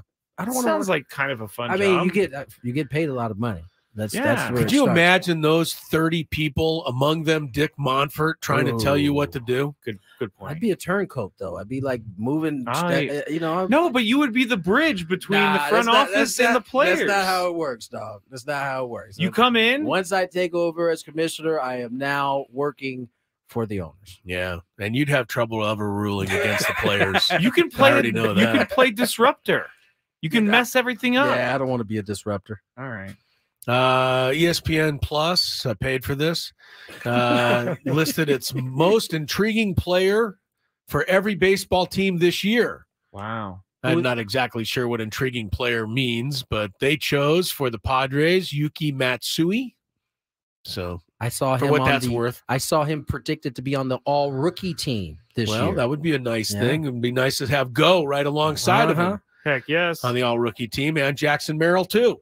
Heck Why not? Let's have them all. I like Jackson Merrill, man. I think he's got a chance to A lot of people think he's going to be the starting left fielder? I wouldn't be surprised at all, man. Or center fielder even. He just has there's something about him. Like it's not, it doesn't like jump off the page like it did for Fernando, but it just seems like he's going to be a solid ball player. Well, if you're a Padre fan out there, that would be something you would definitely be hoping for. Yeah. Because that would solve a lot of issues. Sean Lewis has come in and taken the San Diego State football program by storm. He will debut on the field with his Aztecs come late August, but he debuted on Gwynn and Chris, joining us for the first time earlier today. And I think if you like him the way we like him, that's all good thing. Here's traffic before you hear from Sean Lewis. From the 97.3 The Fan Traffic Center, here's Kelly Danick. Going to find plenty of company on the roads this afternoon. A crash on the westbound 52 before Prinnyville Road. One vehicle in the center divide, one over to the right shoulder. Accident has cleared on southbound 5 before Claremont Mesa Boulevard. Now closer to the border, south 5, right around Camino de la Plaza. There's a collision involving a couple cars there over to the right shoulder. A tow truck has cleared this accident northbound 5 at the east 8 transition. Now southbound 15, just past the 8, we have reports of a stalled vehicle in the slow lane. And Kelly Danick with Gwynn and Chris, San Diego's #1 sports station, 97.3 The Fan. We are being joined by San Diego State head football coach Sean Lewis. This is a big get for us. Sean, thank you for coming on today. How are you? Guys, I'm doing great. Appreciate the opportunity for jumping on with you guys. First, before we get into any football stuff, I have to ask you, now that I found out that you're going to be in the softball game that I will be a head coach of, do you hit lefty? Do you hit righty? Where are we at? I'm a righty, and my strike zone is probably way too big. That's all right. That's the beauty of softball, is you can have a bigger strike zone and have a ton of success. If you get Tony as your manager, you're going to have a big leaguer to help you work on your swing. So you'll be. I need all the help I can get, guys. Well, Coach, listen, we'll take care of you when we get to that point. But let's talk about this football team and this upcoming year. The city it's seemingly a buzz right now since you've arrived. You've already been able to bring some great talent alongside to join this team. Just talk about your expectations for this program moving forward. Yeah, I mean, we talked about it yesterday as a team, and we've been building this culture. And for me, it's about constant improvement and constant competition, right? We need to do a great job, and the staff has done a tremendous job of building the competitive maturity of our team, the competitive depth of our roster. And right now, the guys have been working really, really hard. It's kind of hard to put an idea of where we're going to be or what we're going to look like because we haven't put any pads on right now, and we don't get a chance to do that until spring ball here coming up in March. But I'm excited with the way the guys are working and the energy that they're bringing to the building each and every single day. And, with the talent that's right in our backyard, there's no reason why we shouldn't be competing for championships year in and year out as we get them to the building, as we develop those guys to fit our style of play. Sean, what is your style of leadership? How would you describe that? I mean, this is obviously a wonderful opportunity for you to be a head coach at a major Division I college football program. Sure, you had to sell yourself to the university. And so far, what you've been selling to this fan base and the people in San Diego, it seems to me they've been buying it. And I think everybody, like Tony said, is really excited. How would you describe how you went about this process? Yeah, I mean, being very detail oriented, having processes and systems in place when you're running an organization as large as the football team is with 120 guys and, another 100 staff members. I think you got to be very detailed and very clear in how you communicate and what you want to get done, set forth clear standards, clear expectations. But at the end of the day, I think if I had to put a label on myself in any sort of way, I would say that I'm a player's coach, because I don't know what other type of coach there is, right? Like that we're here as a staff to serve our kids, and it's our job to take them and get them to a place and this organization, that they couldn't get to on their own. I think that's what great coaches do, and that's what we have to do by building up the young men that are in our organization and build trust with them to have strong bonded relationships, right? And then because of that, then the kids will truly care about, what we know and our expertise so that we can help them grow as young men and as players. Coach Lewis, I want to go back a little bit to the beginning before you took the job with San Diego State. Obviously, San Diego State had tremendous interest in you. But on the flip side of that, you would have to have interest in the school. What was it, aside from the weather and the city itself, what was it about this school that made it attractive to you?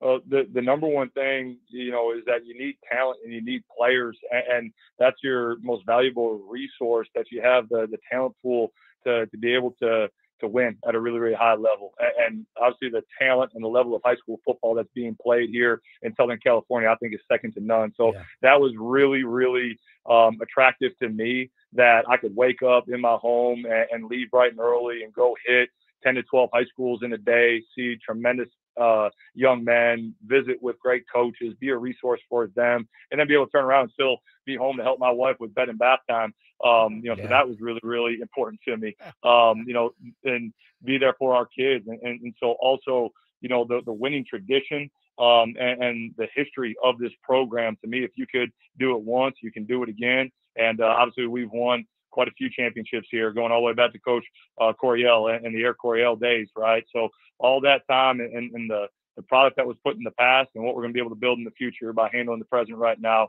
is something I'm really, really excited about. Sean Lewis is with us, and of course, Sean, I know you were at Colorado last year. What do you think, or is there a difference in your mind between football played, say, in the Big 12 or the Pac-12 and football played in the Mountain West? We've been listening to this stuff for years and years and years out here, that, the Power 5 conference is a whole nother world out there, et cetera, et cetera. Yet the Aztecs have been right there competing with these guys and winning most of their Pac-12 games, actually, over the last 10 or 15 years. So I'm assuming you don't see a big difference between the two. No, I mean, I've been very fortunate in my time and being a coach to where, all the way down to the high school level, Division II, FCS, Group of 5, Power 5, at all the various places that I've been. And when you step in between the white line, the passion and the purpose that the young men play with, there's not a huge difference. And, if you're aligned as a team, you got a great plan, and the kids are bought into that plan, I think that, anyone can beat anyone on any given day. And so, no, there's not a huge difference when it comes to stepping in between those white lines and putting the ball down and getting after it. Head football coach Sean Lewis joins us here on Gwynn and Chris. And Sean, one of the things that, it seems to be a difficult landscape to navigate is the NIL, the transfer portal. What about that makes it? It seems like you've had some success in those areas. What is it about those two areas that has seemingly been a difficult landscape for some, but for yourself and others, it's been a little bit easier? I think it's kind of the mindset that you bring to it. We talk to our kids all the time before any sort of skill set. It's a mindset, right? So I don't see the landscape of NIL and the recent changes in the portal as a perceived negative. To me, they're opportunities, right? And it's an opportunity to roll your sleeves up, go do the work that winning requires. And it's a part of the game now that you have to embrace and that you have to educate yourself on. And as fast as everything is changing, I'm very fortunate to have an unbelievable staff with a lot of different experiences from a lot of different places. And we've been able to take their ideas, my own ideas, make them our ideas so that we can be super competitive in that space, and to take that piece of the puzzle along with everything else that San Diego State has to offer and create a, what we think is a remarkable experience for our young men, to help them grow as young people, to get a tremendous degree, and to give them a athletic experience in this competitive arena that's second to none. Sean Lewis, football coach at San Diego State, making his first stop here on Gwynn and Chris, and we're really excited to have him and have you here in San Diego. Sean, I mean, this San Diego State football program, I mean, it's coming off one bad season in terms of the record. Talk a little bit about where you felt you needed to attack in terms of, skill players, line play, quarterbacks, wide receivers, defense. Where did you feel, looking at this squad from last year, you felt you needed to attack in recruiting, and how do you feel you've done in accomplishing what you set out to do? Yeah, I think the biggest factors is always going to be for us is how can we build the most complete, big, athletic, fast, and physical, well-disciplined football team that we can, right? So we really prioritize our height, weight, speed measurables that we can verify from different sources. And I thought our staff did a great job going out and acquiring some great length, some great speed, some mid-skill players at the linebacker and tight end position that are able to play sideline to sideline, and having a backer that in today's game, that is able to run, through the vertical seam, and having a tight end that can do lots of different multiple things, both run and pass. So I thought we did a great job in those areas.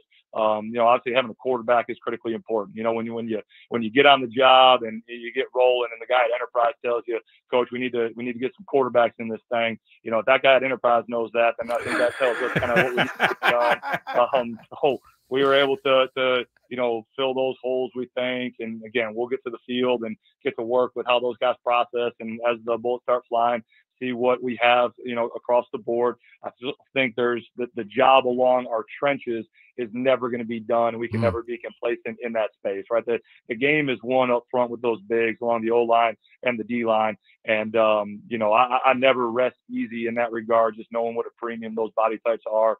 It doesn't matter what level of the game it is, but we need to continue to develop the guys that are in our building and look for the right talent that can join us here in the future. Who would have thunk an Enterprise delivering an assist to the San Diego State's football team? Coach, I'm interested to know, with all of the movement that's going to take place in terms of teams that are on the West Coast playing in conferences that are really in the Midwest or back East, when you go into a kid's house in Southern California, what typically are the things that matter most? I know, for a long time it was you wanted to be in these Pac-12 conference. You wanted to be close to home. You wanted to be on the West Coast. But has the kids' mindset kind of changed now, especially with all this movement and teams on the West Coast now really playing and being centered in the Midwest or back East? Yeah, I think the biggest thing, right, that's kind of shifted is that there used to be this big draw to play close to home, but with all the different media outlets that are there, it doesn't matter if you're near or far. The games are being broadcasted, and your family and your friends can watch you play, right? So the biggest thing is what's going to be the fit for that individual family. What do they covet most? And to me, that's where's the best opportunity for them to grow, for them to develop, and for them to get the exposure and the production that they want to ultimately pursue their dreams of playing in the NFL, right? Like, those are the guys that we want to hunt. Those are the guys that we want to be after, that have high dreams, high aspirations, that want to be highly productive and maximize their opportunities. So, we're talking to families about that, how, their skill set, their character makeup is a great fit for our brand of football. And that's going to lead to, great results both on and off the field, but unbelievable production that's undeniable, that NFL scouts have to go see, and so that we can continue to do a great job of developing those pros here on the Mesa and helping them achieve their dreams and their goals. Sean, thanks for the time. We've really enjoyed it. I want to throw one more at you real quick. Just your thought on the state of college football. Tony mentioned the conference realignments, et cetera. Do you like the way the sport is headed right now, or are some things you're concerned with? I mean, again, it's constantly evolving, right? I think there's some great things that are happening for the players and the opportunities that are out there. I think there's some ways that we can modify it and make it better so that there can be a little bit more stability, so that not every single time this portal window opens, it's unrestricted free agency across the board. But again, there should be freedom, there should be flexibility, there should be the availability for choice. But I think if we can do a better job of just, putting a little bit more parameters in place, so it's not just open season year round. Coach Lewis, we super appreciate you coming on and spending some time. Bring Skraby over here and line him up against me. I'm ready to run through a wall after this interview. I'm ready. Coach, we appreciate you coming on. I'll see you out on the baseball diamond or the softball diamond, however you want to put it. But this city is extremely excited about you and this program, and we'll be back behind you 100%. Guys, appreciate it. Go Aztecs. Sean Lewis getting it done on the field. That's all he has to do is get it done on the field. He's gotten it done off the field. That's all anybody's going to care about. Good catching up and meeting him on the program today for sure. Joe Musgrove was also on the show. If you missed that, 97.3thefanst.com, or find it on the Odyssey app. We'll be back with 4 more hours tomorrow. Coming up next, it's the Skraby Chronicles. Will whatever is his daily gripe today make me that mad tomorrow? My daily gripe today is going to be that Chris doesn't have any faith in Brock Purdy. So there you go. Fair enough. What, I'm going to be your gripe? Someone suggested I just do an hour show every day of me and the things that you bother me with. Just me, just one big daily gripe. That's entertaining. Yeah, an hour wouldn't be enough time. All right, Skraby's next. Gwynn and Chris, back at you tomorrow. Sometimes your favorite sports teams disappoint you, but